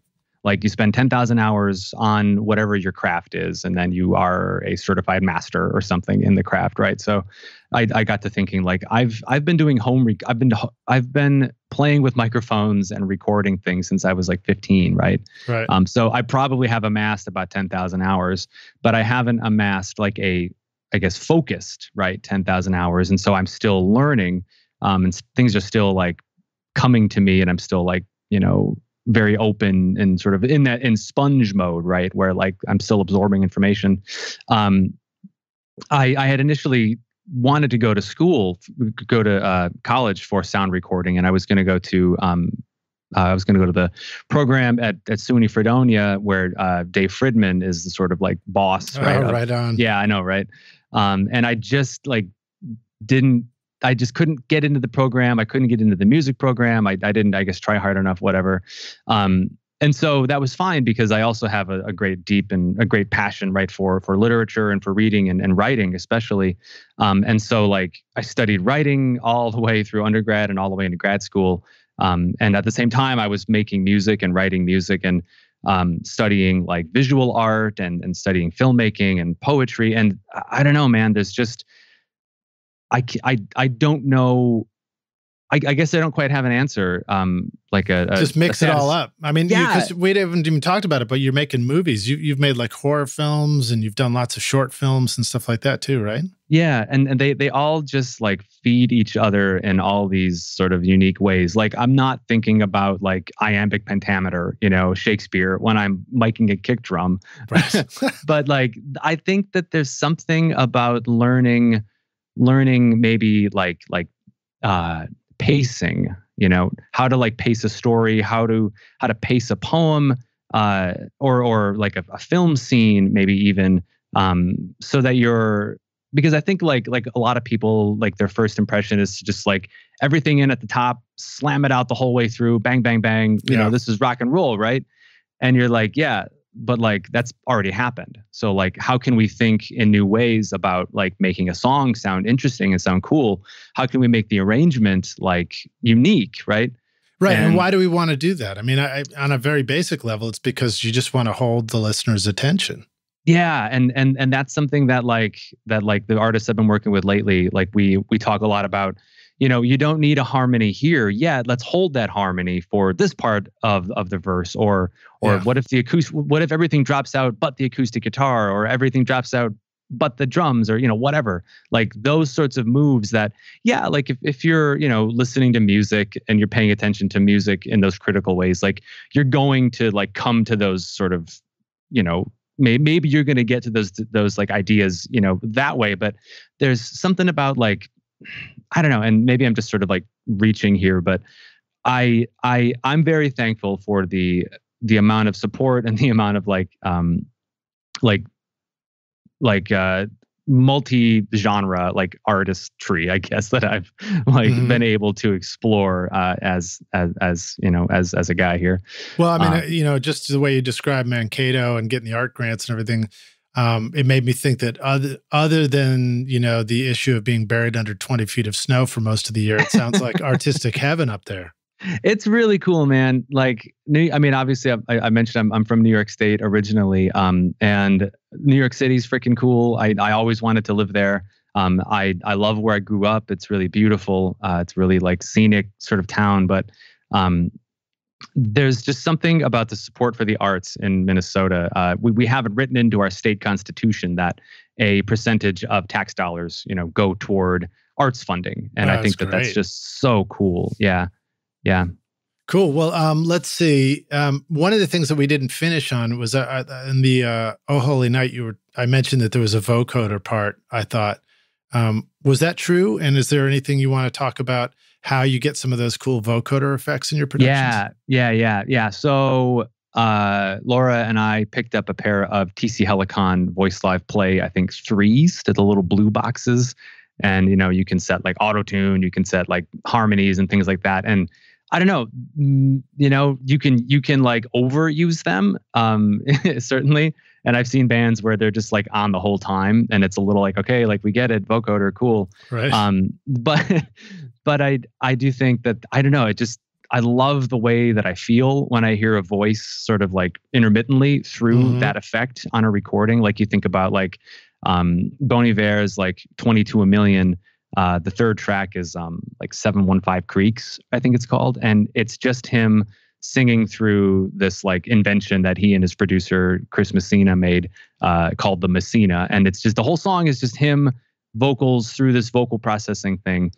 You think about Imogen Heap's freaking Hide and Seek, right? Like just the alienness of that sound and the like beauty of it. It's so cool. And so, you know, not to like copy, I guess, not to like sort of like try to be that sort of artist or that kind of stuff. I think when you use it, you know, sparingly, use it as an effect, it can really kind of like shake you out of maybe what's happening in the song. So, well, so just to geek out on the tech of it a little bit. Yeah. What's cool is you're talking about a box that's like a guitar pedal, but you plug your vocal mic into it, right? Yeah. Now, is this one of these things where if you play the chord on the guitar, it sort of recognizes that and adjusts your vocal to follow the guitar chord, or how does any of that work? You can set it so that the like internal mic of the box is like listening, you know, and then the mic will tell the box what key the song is in. Really, it just hears it playing in the speakers through the room, kind of thing. Yeah, it's so I don't use it that way. The other like sort of safer way to play it is to set the patches for each song to the key of the song. Right. And so like, you know, if you're singing out of key, because that thing is like, you hear that sort of out of key auto tune kind of thing. So to that effect, it sort of helps you like be a better singer in a way, because it's always kind of keeping you on pitch. But for recording, I think I probably used Soundtoy's little altar boy for that. Oh, cool. Yeah. And then if Soundtoy's little altar boy, in other words, you're just adjusting that, but is it following chord changes somehow? Or do you ever do the thing where you like hook up a MIDI keyboard and play chords and sing through a mic and create a sound that way? Boy, I wish I could play the keyboard that well, but no. And actually, I think I misspoke. I think I used Waves Ovokes. Oh, okay. All right. That's one of the new ones. Yeah. Yeah. That thing is really cool. It's a little like kind of can go haywire if you hit the wrong button, but like I used that a lot last year. Man, I really like that plugin. Awesome. Well, let's see here.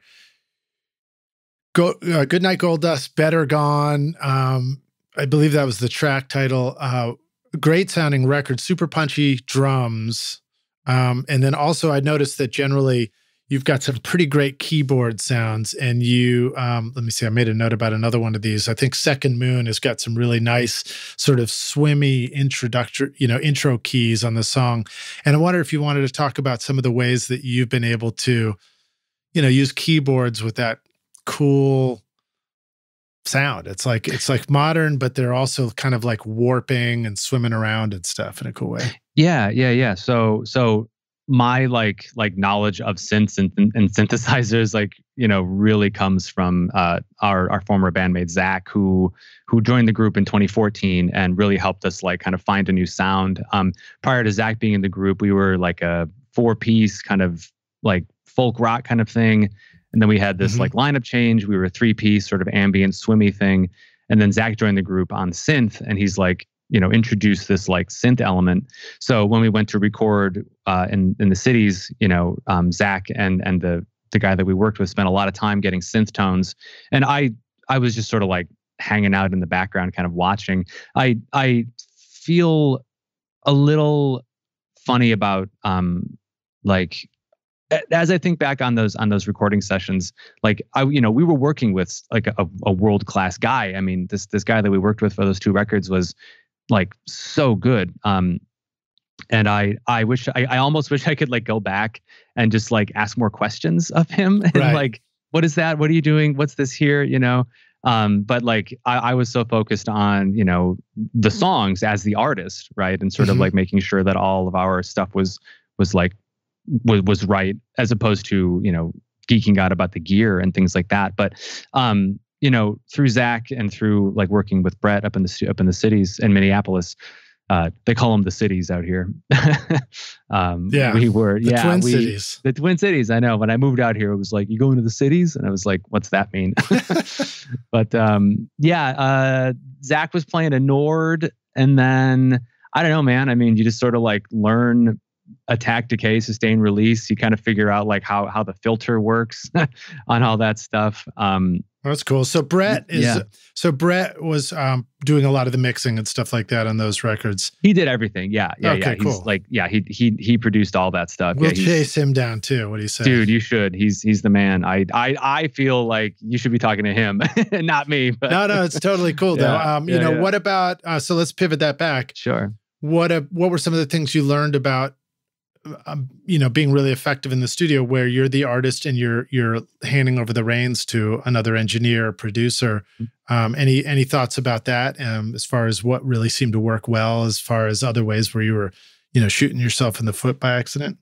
Yeah, well, I can certainly speak to how working with Brett in the studio translated to like me, working with artists in Mankato. So when we went in to work with him for the first record, we were just like so green, we had been a band for 5 years. So like in our heads, we were like, well, we know what we're doing. We know these songs, we know our sound, blah, blah, blah.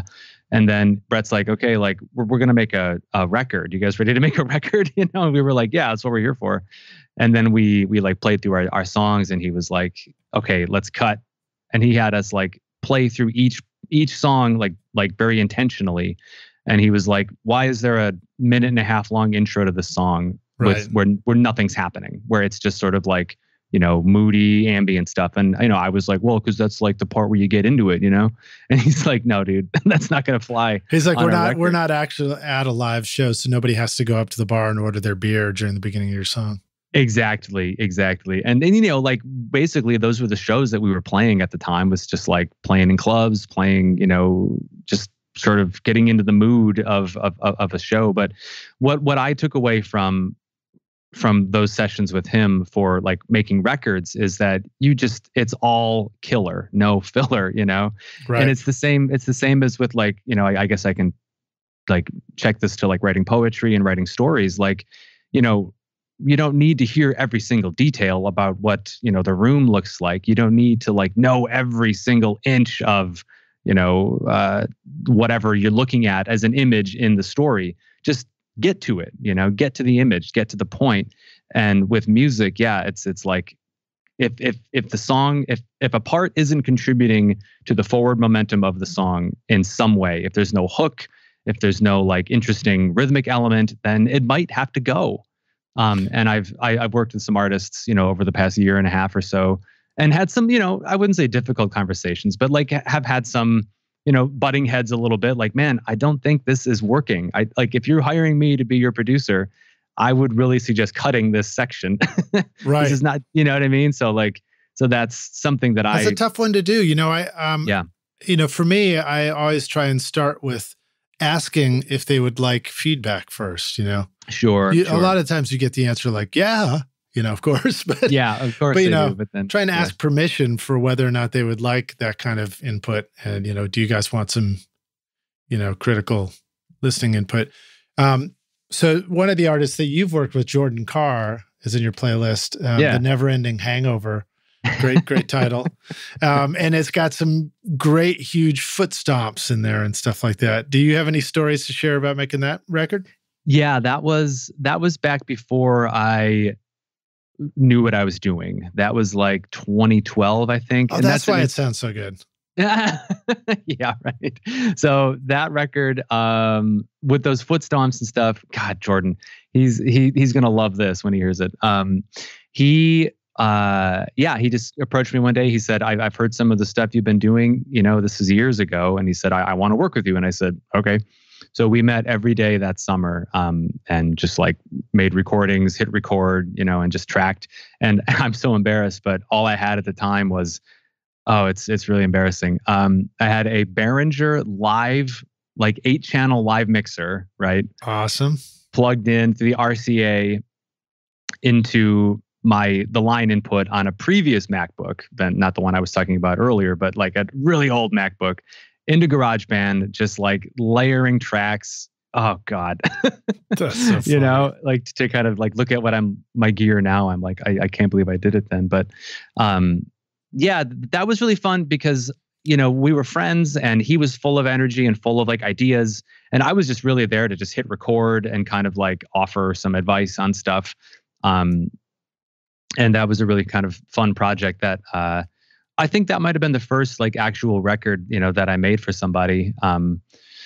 And yeah, there's just all kinds of that. Whenever I listen to it, which is, you know, pretty rare because all I can hear are its flaws. But when I do listen to it, it really brings me back to that summer, which was a kind of like a formative time for all of us, sort of in town here. There was kind of a lot going on at that time, and it's just one of those. Yeah. So your studio's come a long way. Do you sort of have an approach to mixing now? Do you sort of have a mix template that you like to start with or anything like that? Yeah, I do. I do. Yeah. So I record primarily in Logic. I'm like trying to like break back into Pro Tools. I use Pro Tools, you know, I had a rig. I was borrowing a M-Box and an iLock from a friend years ago, and then they moved away. And so I've been in Logic since then. And right on. Yeah, I ain't nothing wrong with Logic. Logic is cool. Yeah. It's what I like about it is I can open up the like MIDI stuff and I can just get right into that. And so the workflow is quick for me, but it's only because I know it as well as I do. But as far as mixing goes, yeah, I try more and more and more these days to get the good tone in the room, right? We kind of talked about drum overheads and things like that earlier. Like I was doing a session on drums the other day, and the snare had this like really weird like whoom kind of sound every time the drummer hit it. And we spent probably 10 minutes trying to figure out where the hell that was coming from, and eventually like muted it to the point where it kind of got buried in the mix, which I was okay with. Yeah. So, you know, 2 years ago, even last year with the Christmas record, I probably had like 8 plugins, you know, maybe 10 plugins per channel, like EQs, compressors, all kinds of crap like that, which is fine. And maybe that's how you do it. But I've really been focusing lately on simplicity. And I think a lot of that comes from listening to your podcast, really. and hearing the guests kind of talk about like capturing the sound in the room, capturing the performance in the room with the right mic, with the right amp or whatever, so that the work is like 80% of the way completed by the time you get to the mix, and all you maybe have to do is like level and compress and like cut some low end or something. Right. Otherwise, it's really more like post-production if you're recreating things. Yeah. Dude, I think back on those records that I did prior to this year, all the recording of things, and it's just like a mess. There's just like so much EQ crap everywhere. Yeah. It's funny. Sometimes I go back and listen to old mixes and I did crazy moves on them. And then sometimes I hear them, I'm like, wow, it's really cool. How did I do that? You know? Yeah. I like going back and listening to old stuff, and where just like you said, I feel like I didn't have any of the good tools I have now, but yet it sounds really cool. I'm like, well, shit.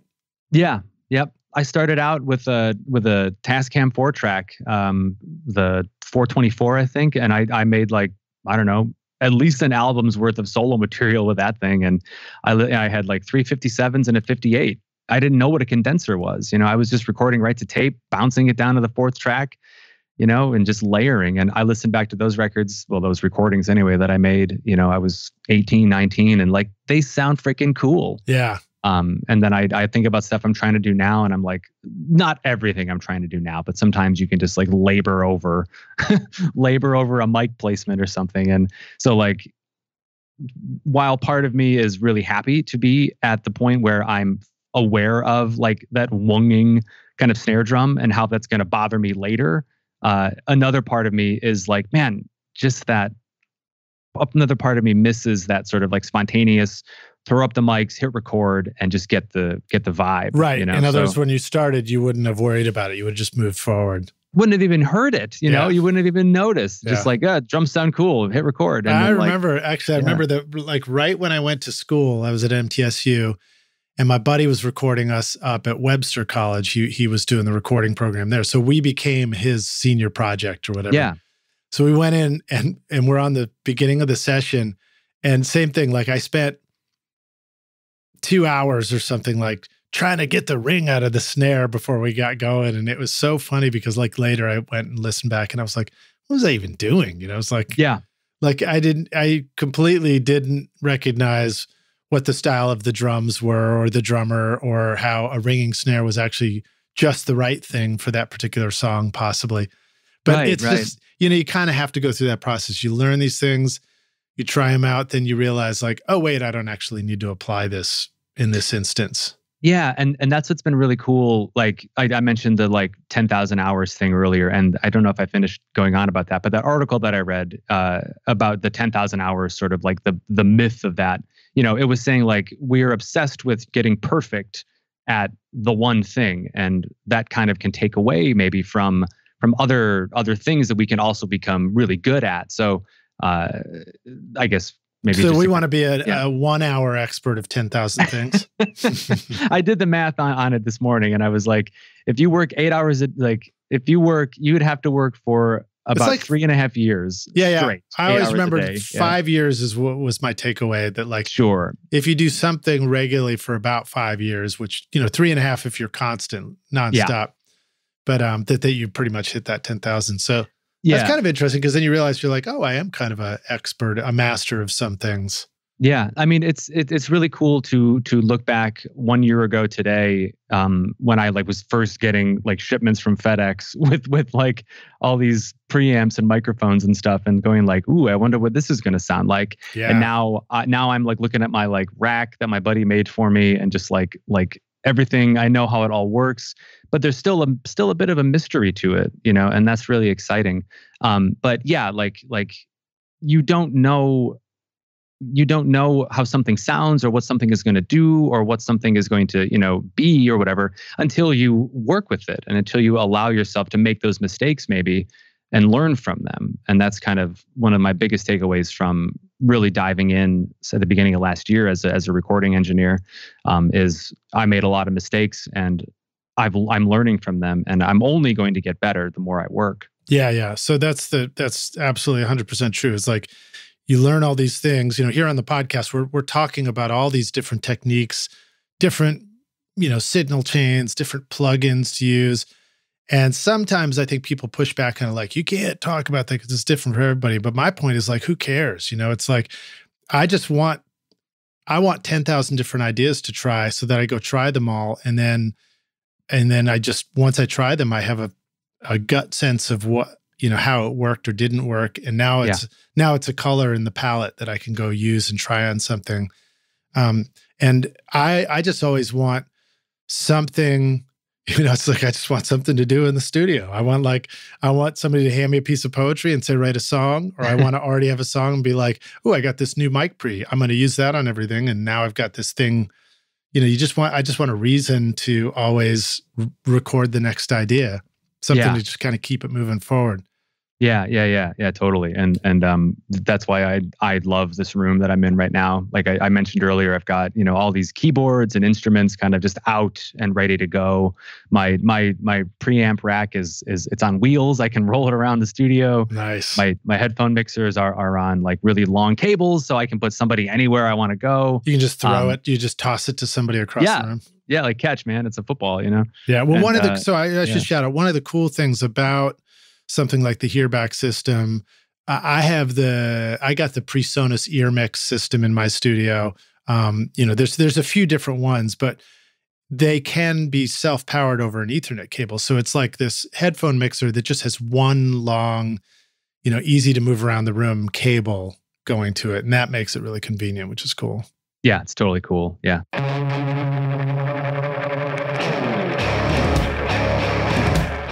The OWC Envoy Pro Electron is the fastest, toughest, mini-sized, universal, portable USB-C SSD that lets you record from anywhere in the galaxy with confidence. With speeds of up to more than a gigabyte per second real-world performance, the OWC Envoy Pro Electron gives you high-speed audio data for recording and playback. Take your sessions and sample libraries with you anywhere you go. Built for reliability, the OWC Envoy Pro Electron is waterproof, dustproof, and crushproof. Never worry about your storage and the safety of your music again. Find the new OWC Envoy Pro Electron and all your storage needs at macsales.com/rockstars. What are some of the other favorite lessons you learned from recording Studio Rockstars? Any things in specific you want to chat about, or stuff you remember about either recording drums, guitars, mixing, vocals? I don't know if I'm putting you on the spot, then just segue to something else. But maybe you remember some stuff. I do, and I mean all kinds of stuff that I've tried out and probably have forgotten about. But one of the biggest things that really has stuck with me is something we kind of touched on earlier. It's that engineer, producer, client, artist relationship, right? Like I have my ideas, about like how I think the song should go, like the sort of overall pace of it and the arrangement and things like that. And, for the most part, the artist comes in and they've been cool and they've like known what they want to do. But, there have been times where it's like, man, I think those hi-hats are a little too brashy for what I'm after here. Or that's because they are. That's because they are, right. I mean, like, or like, boy, that ride cymbal, you're really hitting it hard, and something that I've learned and I'm very grateful for, from the podcast is, a lot of the engineers, the guests, who are doing this work every day, can just have basically said like, you do what you can to get the artist to kind of do what you want, do what should sound best. But at the end of the day, it's like their record. Yeah. It's their recording. And there's one moment, I don't remember who the guest was, but he was talking about like, yeah, I just went out into the studio and I just took the cymbal that the drummer was smashing off the cymbal stand in like middle of the song and just like, you're not using this anymore. I don't think I can do that with the folks I'm working with because we're all mostly friends around here. My studio is ground level, but I kind of wish that I had a window in the room that was like 10 stories up. And I wish that in the middle of a session, I could just go out there and grab the hi-hats or the cymbals and then just open this mythical window and just toss them right out the window, Yeah, I know. I mean, that'd be a honestly, nice effect. Yeah. Like, dude, like, trust me, okay? This is not going to sound good. But yeah, I think that one of my biggest things is how to interact, like, respectfully, with the artist. And again, like I said, like most of the people that I'm working with are friends. I have a long, decade-long relationship with most of these people here. But it's one thing to be friends, sharing stages, hanging out after the show.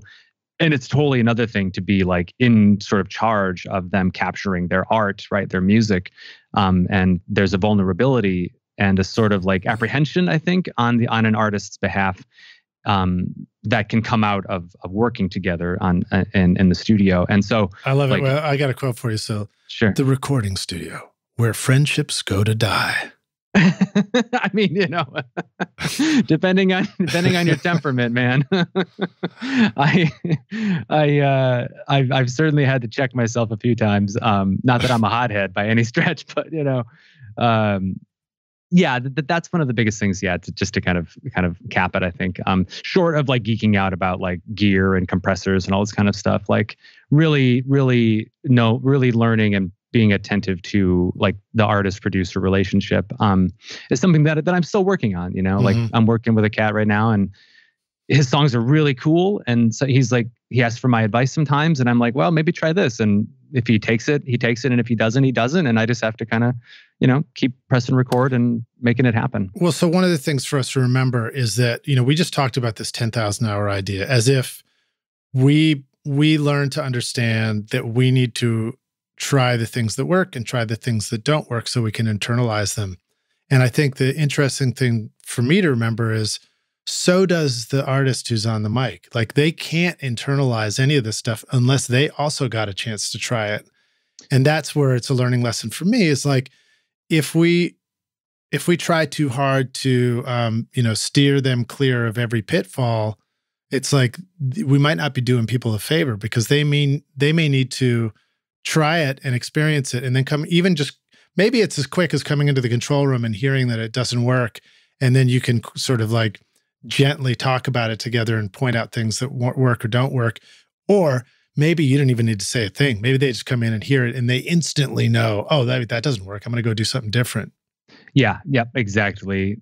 I've exactly experienced that. Yeah. Like, let's try this harmony. And then you play it back or let's try this, whatever. And you play it back and they're like, oh no, that's not it. But I fully agree. And then you said it earlier too, like I want to try 10,000 ideas and I want to see, because if you don't try them, you don't know. There's this like sort of story about the pottery professor, right? Who gives half the class, you have to perfect this one pot, right? And the other class, make as many pots as possible. And obviously the more you do, the better you get, the more creative you get. And that's, what's awesome about recording is that you're in Logic, you're in Pro Tools, there's no limit. You just put anything down, go out and find some ants chewing on wood and record that and loop that in, it's cool. Awesome. Yeah. Any other particular tips on stuff you learned from the podcast that you remember? What about some miking techniques? Were there any things that or just, whether it came from that and you remembered it or not, but just like recent stuff where you tried recording the drums different, the guitars different.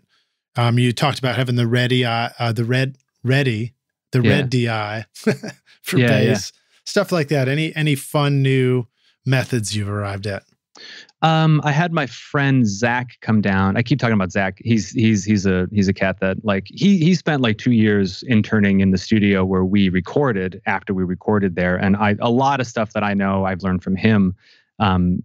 He's just sort of really like helpful with sharing information about recording. Cool. And he, he came down and he helped me engineer the first drum session for my solo record that I'm working on. And we took my we took my Cascade, Fathead ribbons, and I had been just sort of like floating them above the floor tom and the snare, kind of like in the huge, standard like overhead kind of position. Mm-hmm. And he stuck them on one boom stand, on one overhead stand on an XY kind of. And I was like, "What's this?" And he goes, "Well, the middle part of the ribbon, that's the null zone." And I was like, "The what?" Like I'm such an idiot, right? And like oh, so figuring out about how those mics work was really revelatory, and how to like angle them so they're blocking the cymbals and sort of positioning them in these certain ways. And I know, I've listened to this podcast for over a year, and I'm like totally, I feel bad. I'm blanking on No, like that's all right. a lot of the lessons. But what really, about the angling to block the cymbals? Maybe break that down a little bit more. What does that mean? Sure. So, so you got your 16-inch high crash above the snare if you're a right-handed drummer, right? Or wherever the hell it is. And then you've got your ride cymbal on the other side, and the drummer is just trying to beat the hell out of both of them at the same time. And like, that's the sound that you don't want in your overheads. I mean, if you're me mixing, this is like my preference. Right. In other words, you're trying to capture the overheads where you get the full kit in them. Yeah, more of that kit, and so like when you put the cymbals in the like null zone, you're effectively like blocking them, or at least like muting them, right, from getting into the snare mix, right? We're going to keep pushing you to break that down. So what do you mean by the null zone? Sure. So if you hold the Cascade in your hand, it's got the like, the part where you plug the mic in and a handle, and then the big like fat head sort of circular ribbon, basket or whatever you want to call it. Yeah. And around the edges of that, there is a band, right? It's just a little gold band. And if you are in front of the mic or behind the mic is picking up the sound. But if you're beside the microphone, it's really not picking up anything. Which is cool. I put these on horns, on trumpet and a saxophone, and like there's absolutely nothing if they're positioned correctly, coming in on the side. So you can really, really isolate instruments really well with those mics, even though they're right next to each other in the studio. Yeah, it's like very, very like wow, it works. So when you position these over, on drum overheads, you kind of angle one mic so that the ride cymbal is in the null zone, and the other mic so that the sort of hi-hats and the crash are in the null zone, right? So you're really just getting this sort of like focused picture of the overhead side of the snare side of the kit and of the floor tom side of the kit, that you can then, and of course the cymbals are getting in because they're freaking cymbals and they're going to get into everything. You know what I mean? You listen to the kick drum and you've got the hi-hats crashing away down there or whatever. But you're sort of working to get a like overall picture of the drum kit from the overheads. And I think that that's something that, now that I think about it, that I learned from the podcast, like the overheads you want to use to kind of get the photograph of the drum kit, right? Right. And like, you don't want that photograph to be totally blown out by, overexposure, which I guess in this metaphor could be the cymbals, right? You want it to be like just sort of beautiful and maybe even muted in a way. So that you can use other microphones, right, to kind of bring in more of that sort of color and things like that. All right, so here's a question that came in from one of our listeners, Cole Smith. Shout out to you, Cole, for asking this. It's a general one, and I'm curious what you think, but what techniques or gear did not produce satisfactory results for you? Or let's talk about some big failures. So basically, like, was there anything that you remember learning about, and then you went to try it and you're like, this sounds like shit. I don't like this at all. Especially if it's something I taught you. Yeah. Well, I think a lot of my failures, and I'll speak openly about them. Like, I'm not afraid of talking about stuff that I've done wrong, I guess. Maybe they've come from like gear limitations and just being like at the mercy of like my freaking, what do you call it? I had before I got the Apollo, I had a Focusrite interface, and Focusrite's totally cool. It was the Scarlett 18920, and I was getting a lot of pops and clicks, in my recordings that I think were from latency, and so that was sort of ruining recordings. And I mean, maybe there was a way around it with some like buffer settings and kind of stuff like that. But I'm not saying you need to go out and spend like $3,000 on like top of the line, IO gear. But having been fortunate enough to get work to invest in my studio has allowed me to get gear that can work as fast and work for the best results, Yeah. And I think, maybe going back to like using a lot of plugins and stuff like that, like for a long time, I was just like caking every like channel strip in plugins and just gushing everything with reverb and just like, I don't know, kind of like working in isolation almost on individual tracks. And another thing that I've picked up, I guess, from the podcast is like, sure, you can like see other compressors working like with dB reduction, in solo mode, but like you really kind of got to hear it in the mix. And so like learning how to mix the mix, right, instead of mix like the individual instruments, is something that took me a while to kind of get to.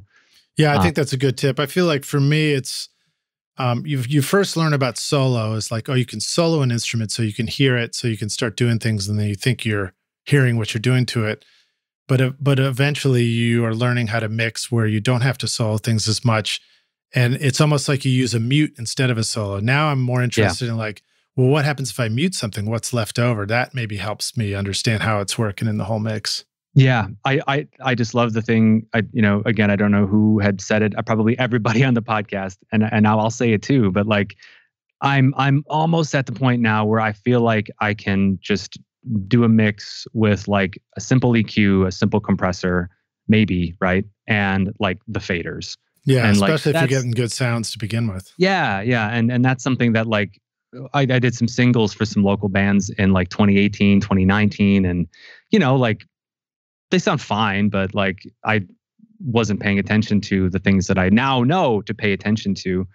And again, that just gets into the like just doing the work constantly, keeping your head down and moving forward and working. And also, maybe that's something else that I could say. One thing holding me back in the past was like not asking questions and like not taking advice, I guess, and just sort of being a little arrogant, maybe, about like what I thought I knew I was doing. And so when I finally realized like I had no idea what I was doing, right? It's like Socrates' old thing, like I know nothing, therefore I am wise, or something, or whoever said that. Yeah. There was a recent tweet or something that was about Elon Musk and Jeff Bezos, and it was something along the lines of these guys both get an adrenaline rush, like a dopamine rush, when they're proven wrong about something, with the idea that, and I don't know if it's actually true, but with the idea that they get excited about being wrong because it means they're now one step closer to the truth. And I like that as a way of thinking in the studio too, for me to learn to be excited about messing up because, hopefully messing up and discovering what the right way to have done it would be. Because it's a bummer if you mess up and you still have no idea how to do it. Yeah. And actually, I can speak kind of like directly to that. I did a drum session for this music video sort of thing that I'm producing for the Mankato American Lung Association. Long story kind of there, but I had the drummer in, my like studio drummer guy that I always call up. And, he was tracking to a click. We did a ton of takes. He's a solid drummer. And I got home and I was trying to use, I'm using like Beat Detective and Pro Tools to kind of like nudge everything in place. And I get to a couple sections where he did like a measure, fill. And consistently he would come in ahead of the downbeat on the next, like he would basically rush the fill, right? Every kick drum on the one that ever follows a fill in my Pro Tools that's probably ever been recorded always lands early. Dude, and I was like, why the hell can't it? Why can't I get this? And then I was like, oh, because the performance is just ahead. And so I took that as a sort of like even though I did a ton of takes, he was consistently ahead on the fill. And so next time I do a drum session, I might pay more attention to the drum fill sections and say, hey, let's punch these fills, let's calm down a bit, let's just really kind of lock in with the tempo here, so that you're not trying to nudge stuff around if you're even into nudging drums around later. So yeah, like that was a mistake that I, as an engineer, I guess, made, like not paying full attention to the performance that I will be paying attention to in the future. And that can kind of go for any performance, any instrument in the studio, right? Like I've had, your vocalist could be rushing, they could be flat, they could be sharp. And if you're not, you got to be sort of listening to that and like making sure that you can have the performer like get as close to being tight, I guess, as you can get them to be. Well, so a little pushback on that. I can't remember if it's John Fields who said this on the podcast. He's from up that way too. I think his uncle was there in Minneapolis. Cool. And where he got his start. And I believe I heard Eric Valentine talk about this too, which is that reminder that there's a reason why fills speed up and the one is ahead. And sometimes that's because that's the way it's supposed to be, you know? Yeah. We get stuck on, you know, grids being a representation of what a steady tempo of a song is, but it's not always true. Sometimes it's like the fill to sound exciting needs to speed up a little bit, and it can make sense to actually restart the grid at this new downbeat that's slightly rushed. Yeah, and I mean, I'm not trying to. Yeah, and I you know, fully agree with that. Yeah, totally. Yeah, that there has to be some element of humanity, you know, in your recordings. Like if you're working with a drum machine, sure, that's totally cool. Drum machine's always going to be on. But if you're that live performer, man, like it's fine to make a little bit of to not be totally perfect, because like that's kind of boring.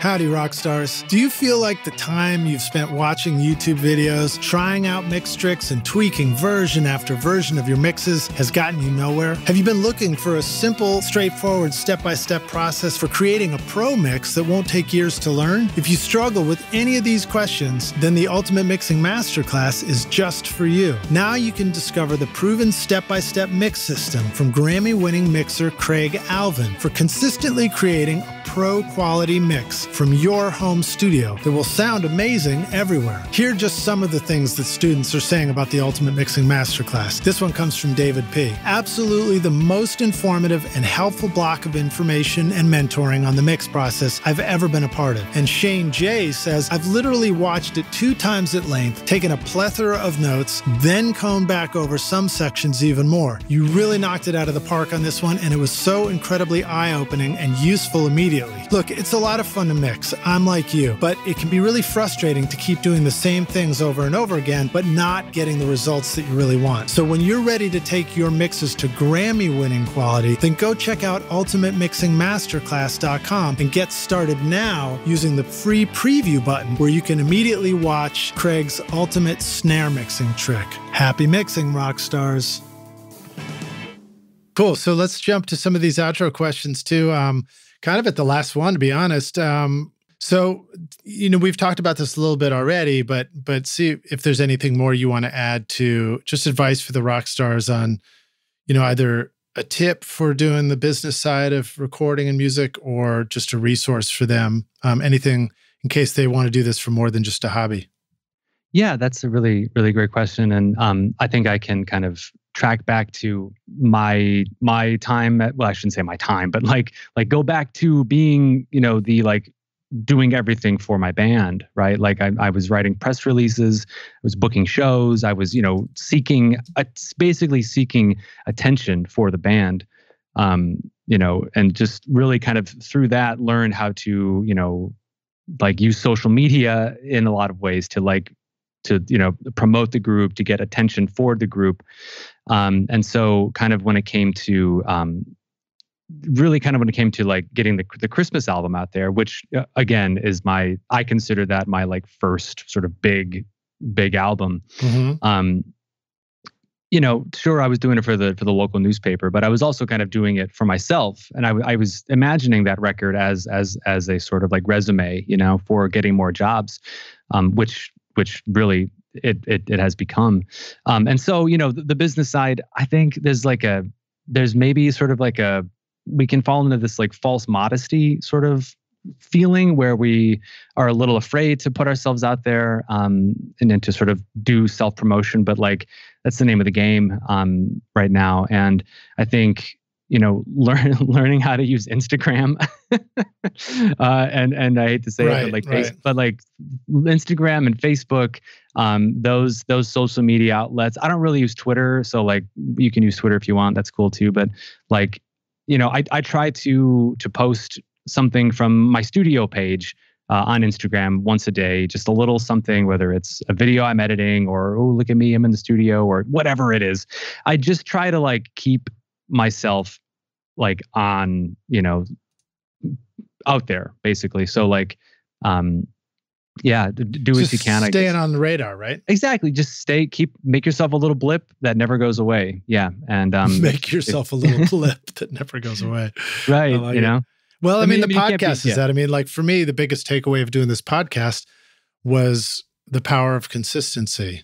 Yeah. So having a weekly show that always will be there for you, rock stars, every week. is more of an impact than any other thing that I can do regarding that. Yeah, there's certainly oversaturation, but like if you can tread that line, and I'm obviously not saying that you're oversaturating. Oh no, I know how to oversaturate. I do it sometimes, but yeah, as far as the podcast goes, just like the consistency of schedule, it's like you doing your Instagram, just like maybe, some people say like just maybe once a day or something like that. Once a day, little story here and there, the little like 24-hour story thing. I think, there's like a fine line where people are like interested, where you can make people interested in what you're doing. And then you cross that line and they're just sort of like, they're always posting stuff. Like, I don't care anymore. You've worn yourself out. You're that single that was in rotation throughout every single day on the radio, and you get sick of it. So yeah, like really just trying to figure out what works for you in kind of self-promoting. And just to get back to like, I guess why I'm talking to you today, Lidge, is like not being afraid to like reach out to people to kind of take that leap. I think I spent a long time being afraid to like take the next step, whether that was buying a good mic, buying a good computer, buying a good preamp. I finally like just said, fuck it. Like, there are things that I want to do with my life and they're not going to happen unless I do them. And, I've done a lot already in my life that's allowed me to get to this point where I have these tools and have this sort of like these abilities, right? To make some of these things happen. Like, all of my writing training has helped me become a good writer and be able to like, write emails and press releases and things like that. My training as a musician has helped me not only play and write songs, but also help other musicians, record their songs. And all these other little things have helped me get to the point where I feel confident in myself to sort of reach out and take steps to do things that I want to do. That's groovy. I love it, man. Well, we're glad that you're here, and it's been a super blast to hang out with you and meet you, listen to your music, which has been very cool to discover. Great sounding stuff.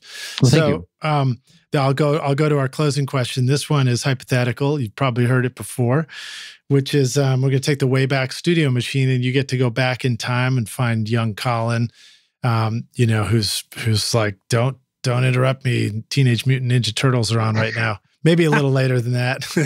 Yeah. You say, I've come back to dressed up in my turtle outfit with a karate bandana on my head.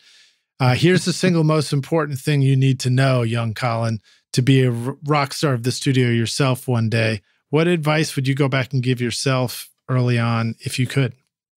I would tell myself, I think what I just said, don't be afraid. Don't be afraid to ask questions. Don't be afraid to take that leap. Don't be afraid of what you don't know. Right. Mm-hmm.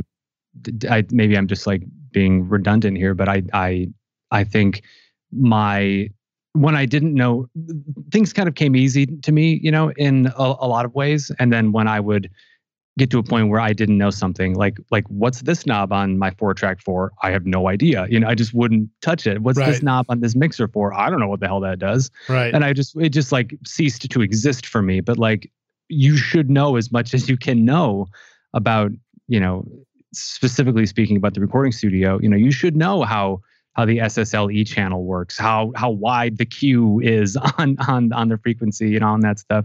You should know this stuff. And something that I found myself, really been kind of making myself do lately is getting these answers, whether it's reading manuals, which is boring, but also like kind of fun, or like, asking questions of all the recording guys in my life. Like, how does this work? How does that work? Can you reference my mix? Do you have any thoughts on this? Just not being afraid to find and gain the knowledge that you need to do the things you want to do. Yeah, it's great. And this might sound gross, but Rockstars, I recommend you take all your manuals and put them in the bathroom of the studio. Honestly, man, the other day I was like, I'm going to read the manuals I just got these great plugins from Baby Audio, and they're so cool. And I was like, what is happening with these plugins? And I'm like reading the manuals and like figuring out how the Super VHS works and the spaced out works, and just like, oh wow, these are so cool. That's and great. Like everything just makes more sense when you read the manuals. Yeah. Yeah. All right, dude. Well, thank you for hanging with us on the podcast. It's been a super awesome blast. Let the Rockstars know, where can they go find out more about you? Where would you like them to go check out your work? If they want to go pick up your album, any of that stuff. Sure. Well, you can follow me on Instagram if you want at Colin Scharf. It's just my name. My studio page is at goldmine.studios. I'm also on Facebook as both of those things. My band is Goodnight Gold Dust. We're on Bandcamp, iTunes, Spotify, all that stuff. Just look up Colin Scharf or Goodnight Gold Dust. If you find Goodnight Gold Dust, you'll find me, and then from there you'll find everything you need to know. That's awesome, dude. Well, again, man, great to meet you, and I look forward to connecting in person. We got to come check out your studio and make some music someday. Hey, that'd be rad. That'd be really rad, Lidge. Thanks so much for having me, man. This is it's a pleasure, man. Thank you for reaching out, man. Just awesome to hear your success story. Yeah, thank you. It's really cool just to you were in my ears all year, and now I'm talking to you. It's wild. Now you're in my ears. Yeah, it's cool, man. It's really cool. What a thing. Awesome, dude. Cheers. Yeah, cheers. Thank you. Take care. Talk soon. Bye.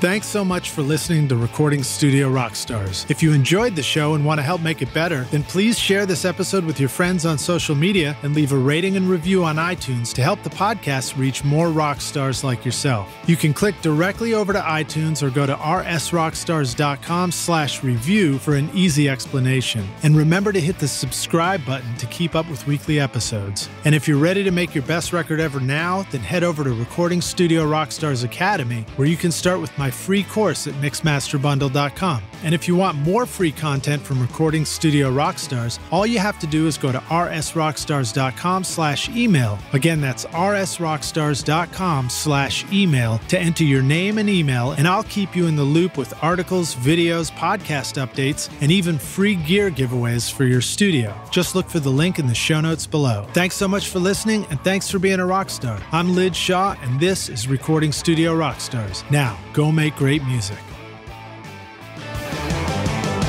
Recording Studio Rockstars would like to give a big thank you to our amazing sponsors who have helped make this episode possible. OWC, Atom Audio, Spectra 1964, Isotope, and JZ Microphones. Remember to use the coupon codes ROCK10 at isotope.com/rockstars for 10% off any plugin purchase, or start your extended 30-day free trial subscription to get access to lots of plugins, and Rockstars at JZmic.com for 50% off select vintage series mics for a limited time. And remember to visit the Atom Audio YouTube channel for free interviews and masterclasses, and use the coupon code ROCKSTAR for 10% off any course at Recording Studio Rockstars Academy for a limited time. You'll find links to all these wonderful sponsors in the description of this podcast. These are all things I highly recommend for your studio. They're going to help you make your best record ever. I would also like to thank our fantastic team here at Recording Studio Rockstars, Vlad Weselchenko, Braden Stremming, and John Richardson, for additional podcast and video production. Thanks so much for listening, and we'll see you in the next episode. Cheers.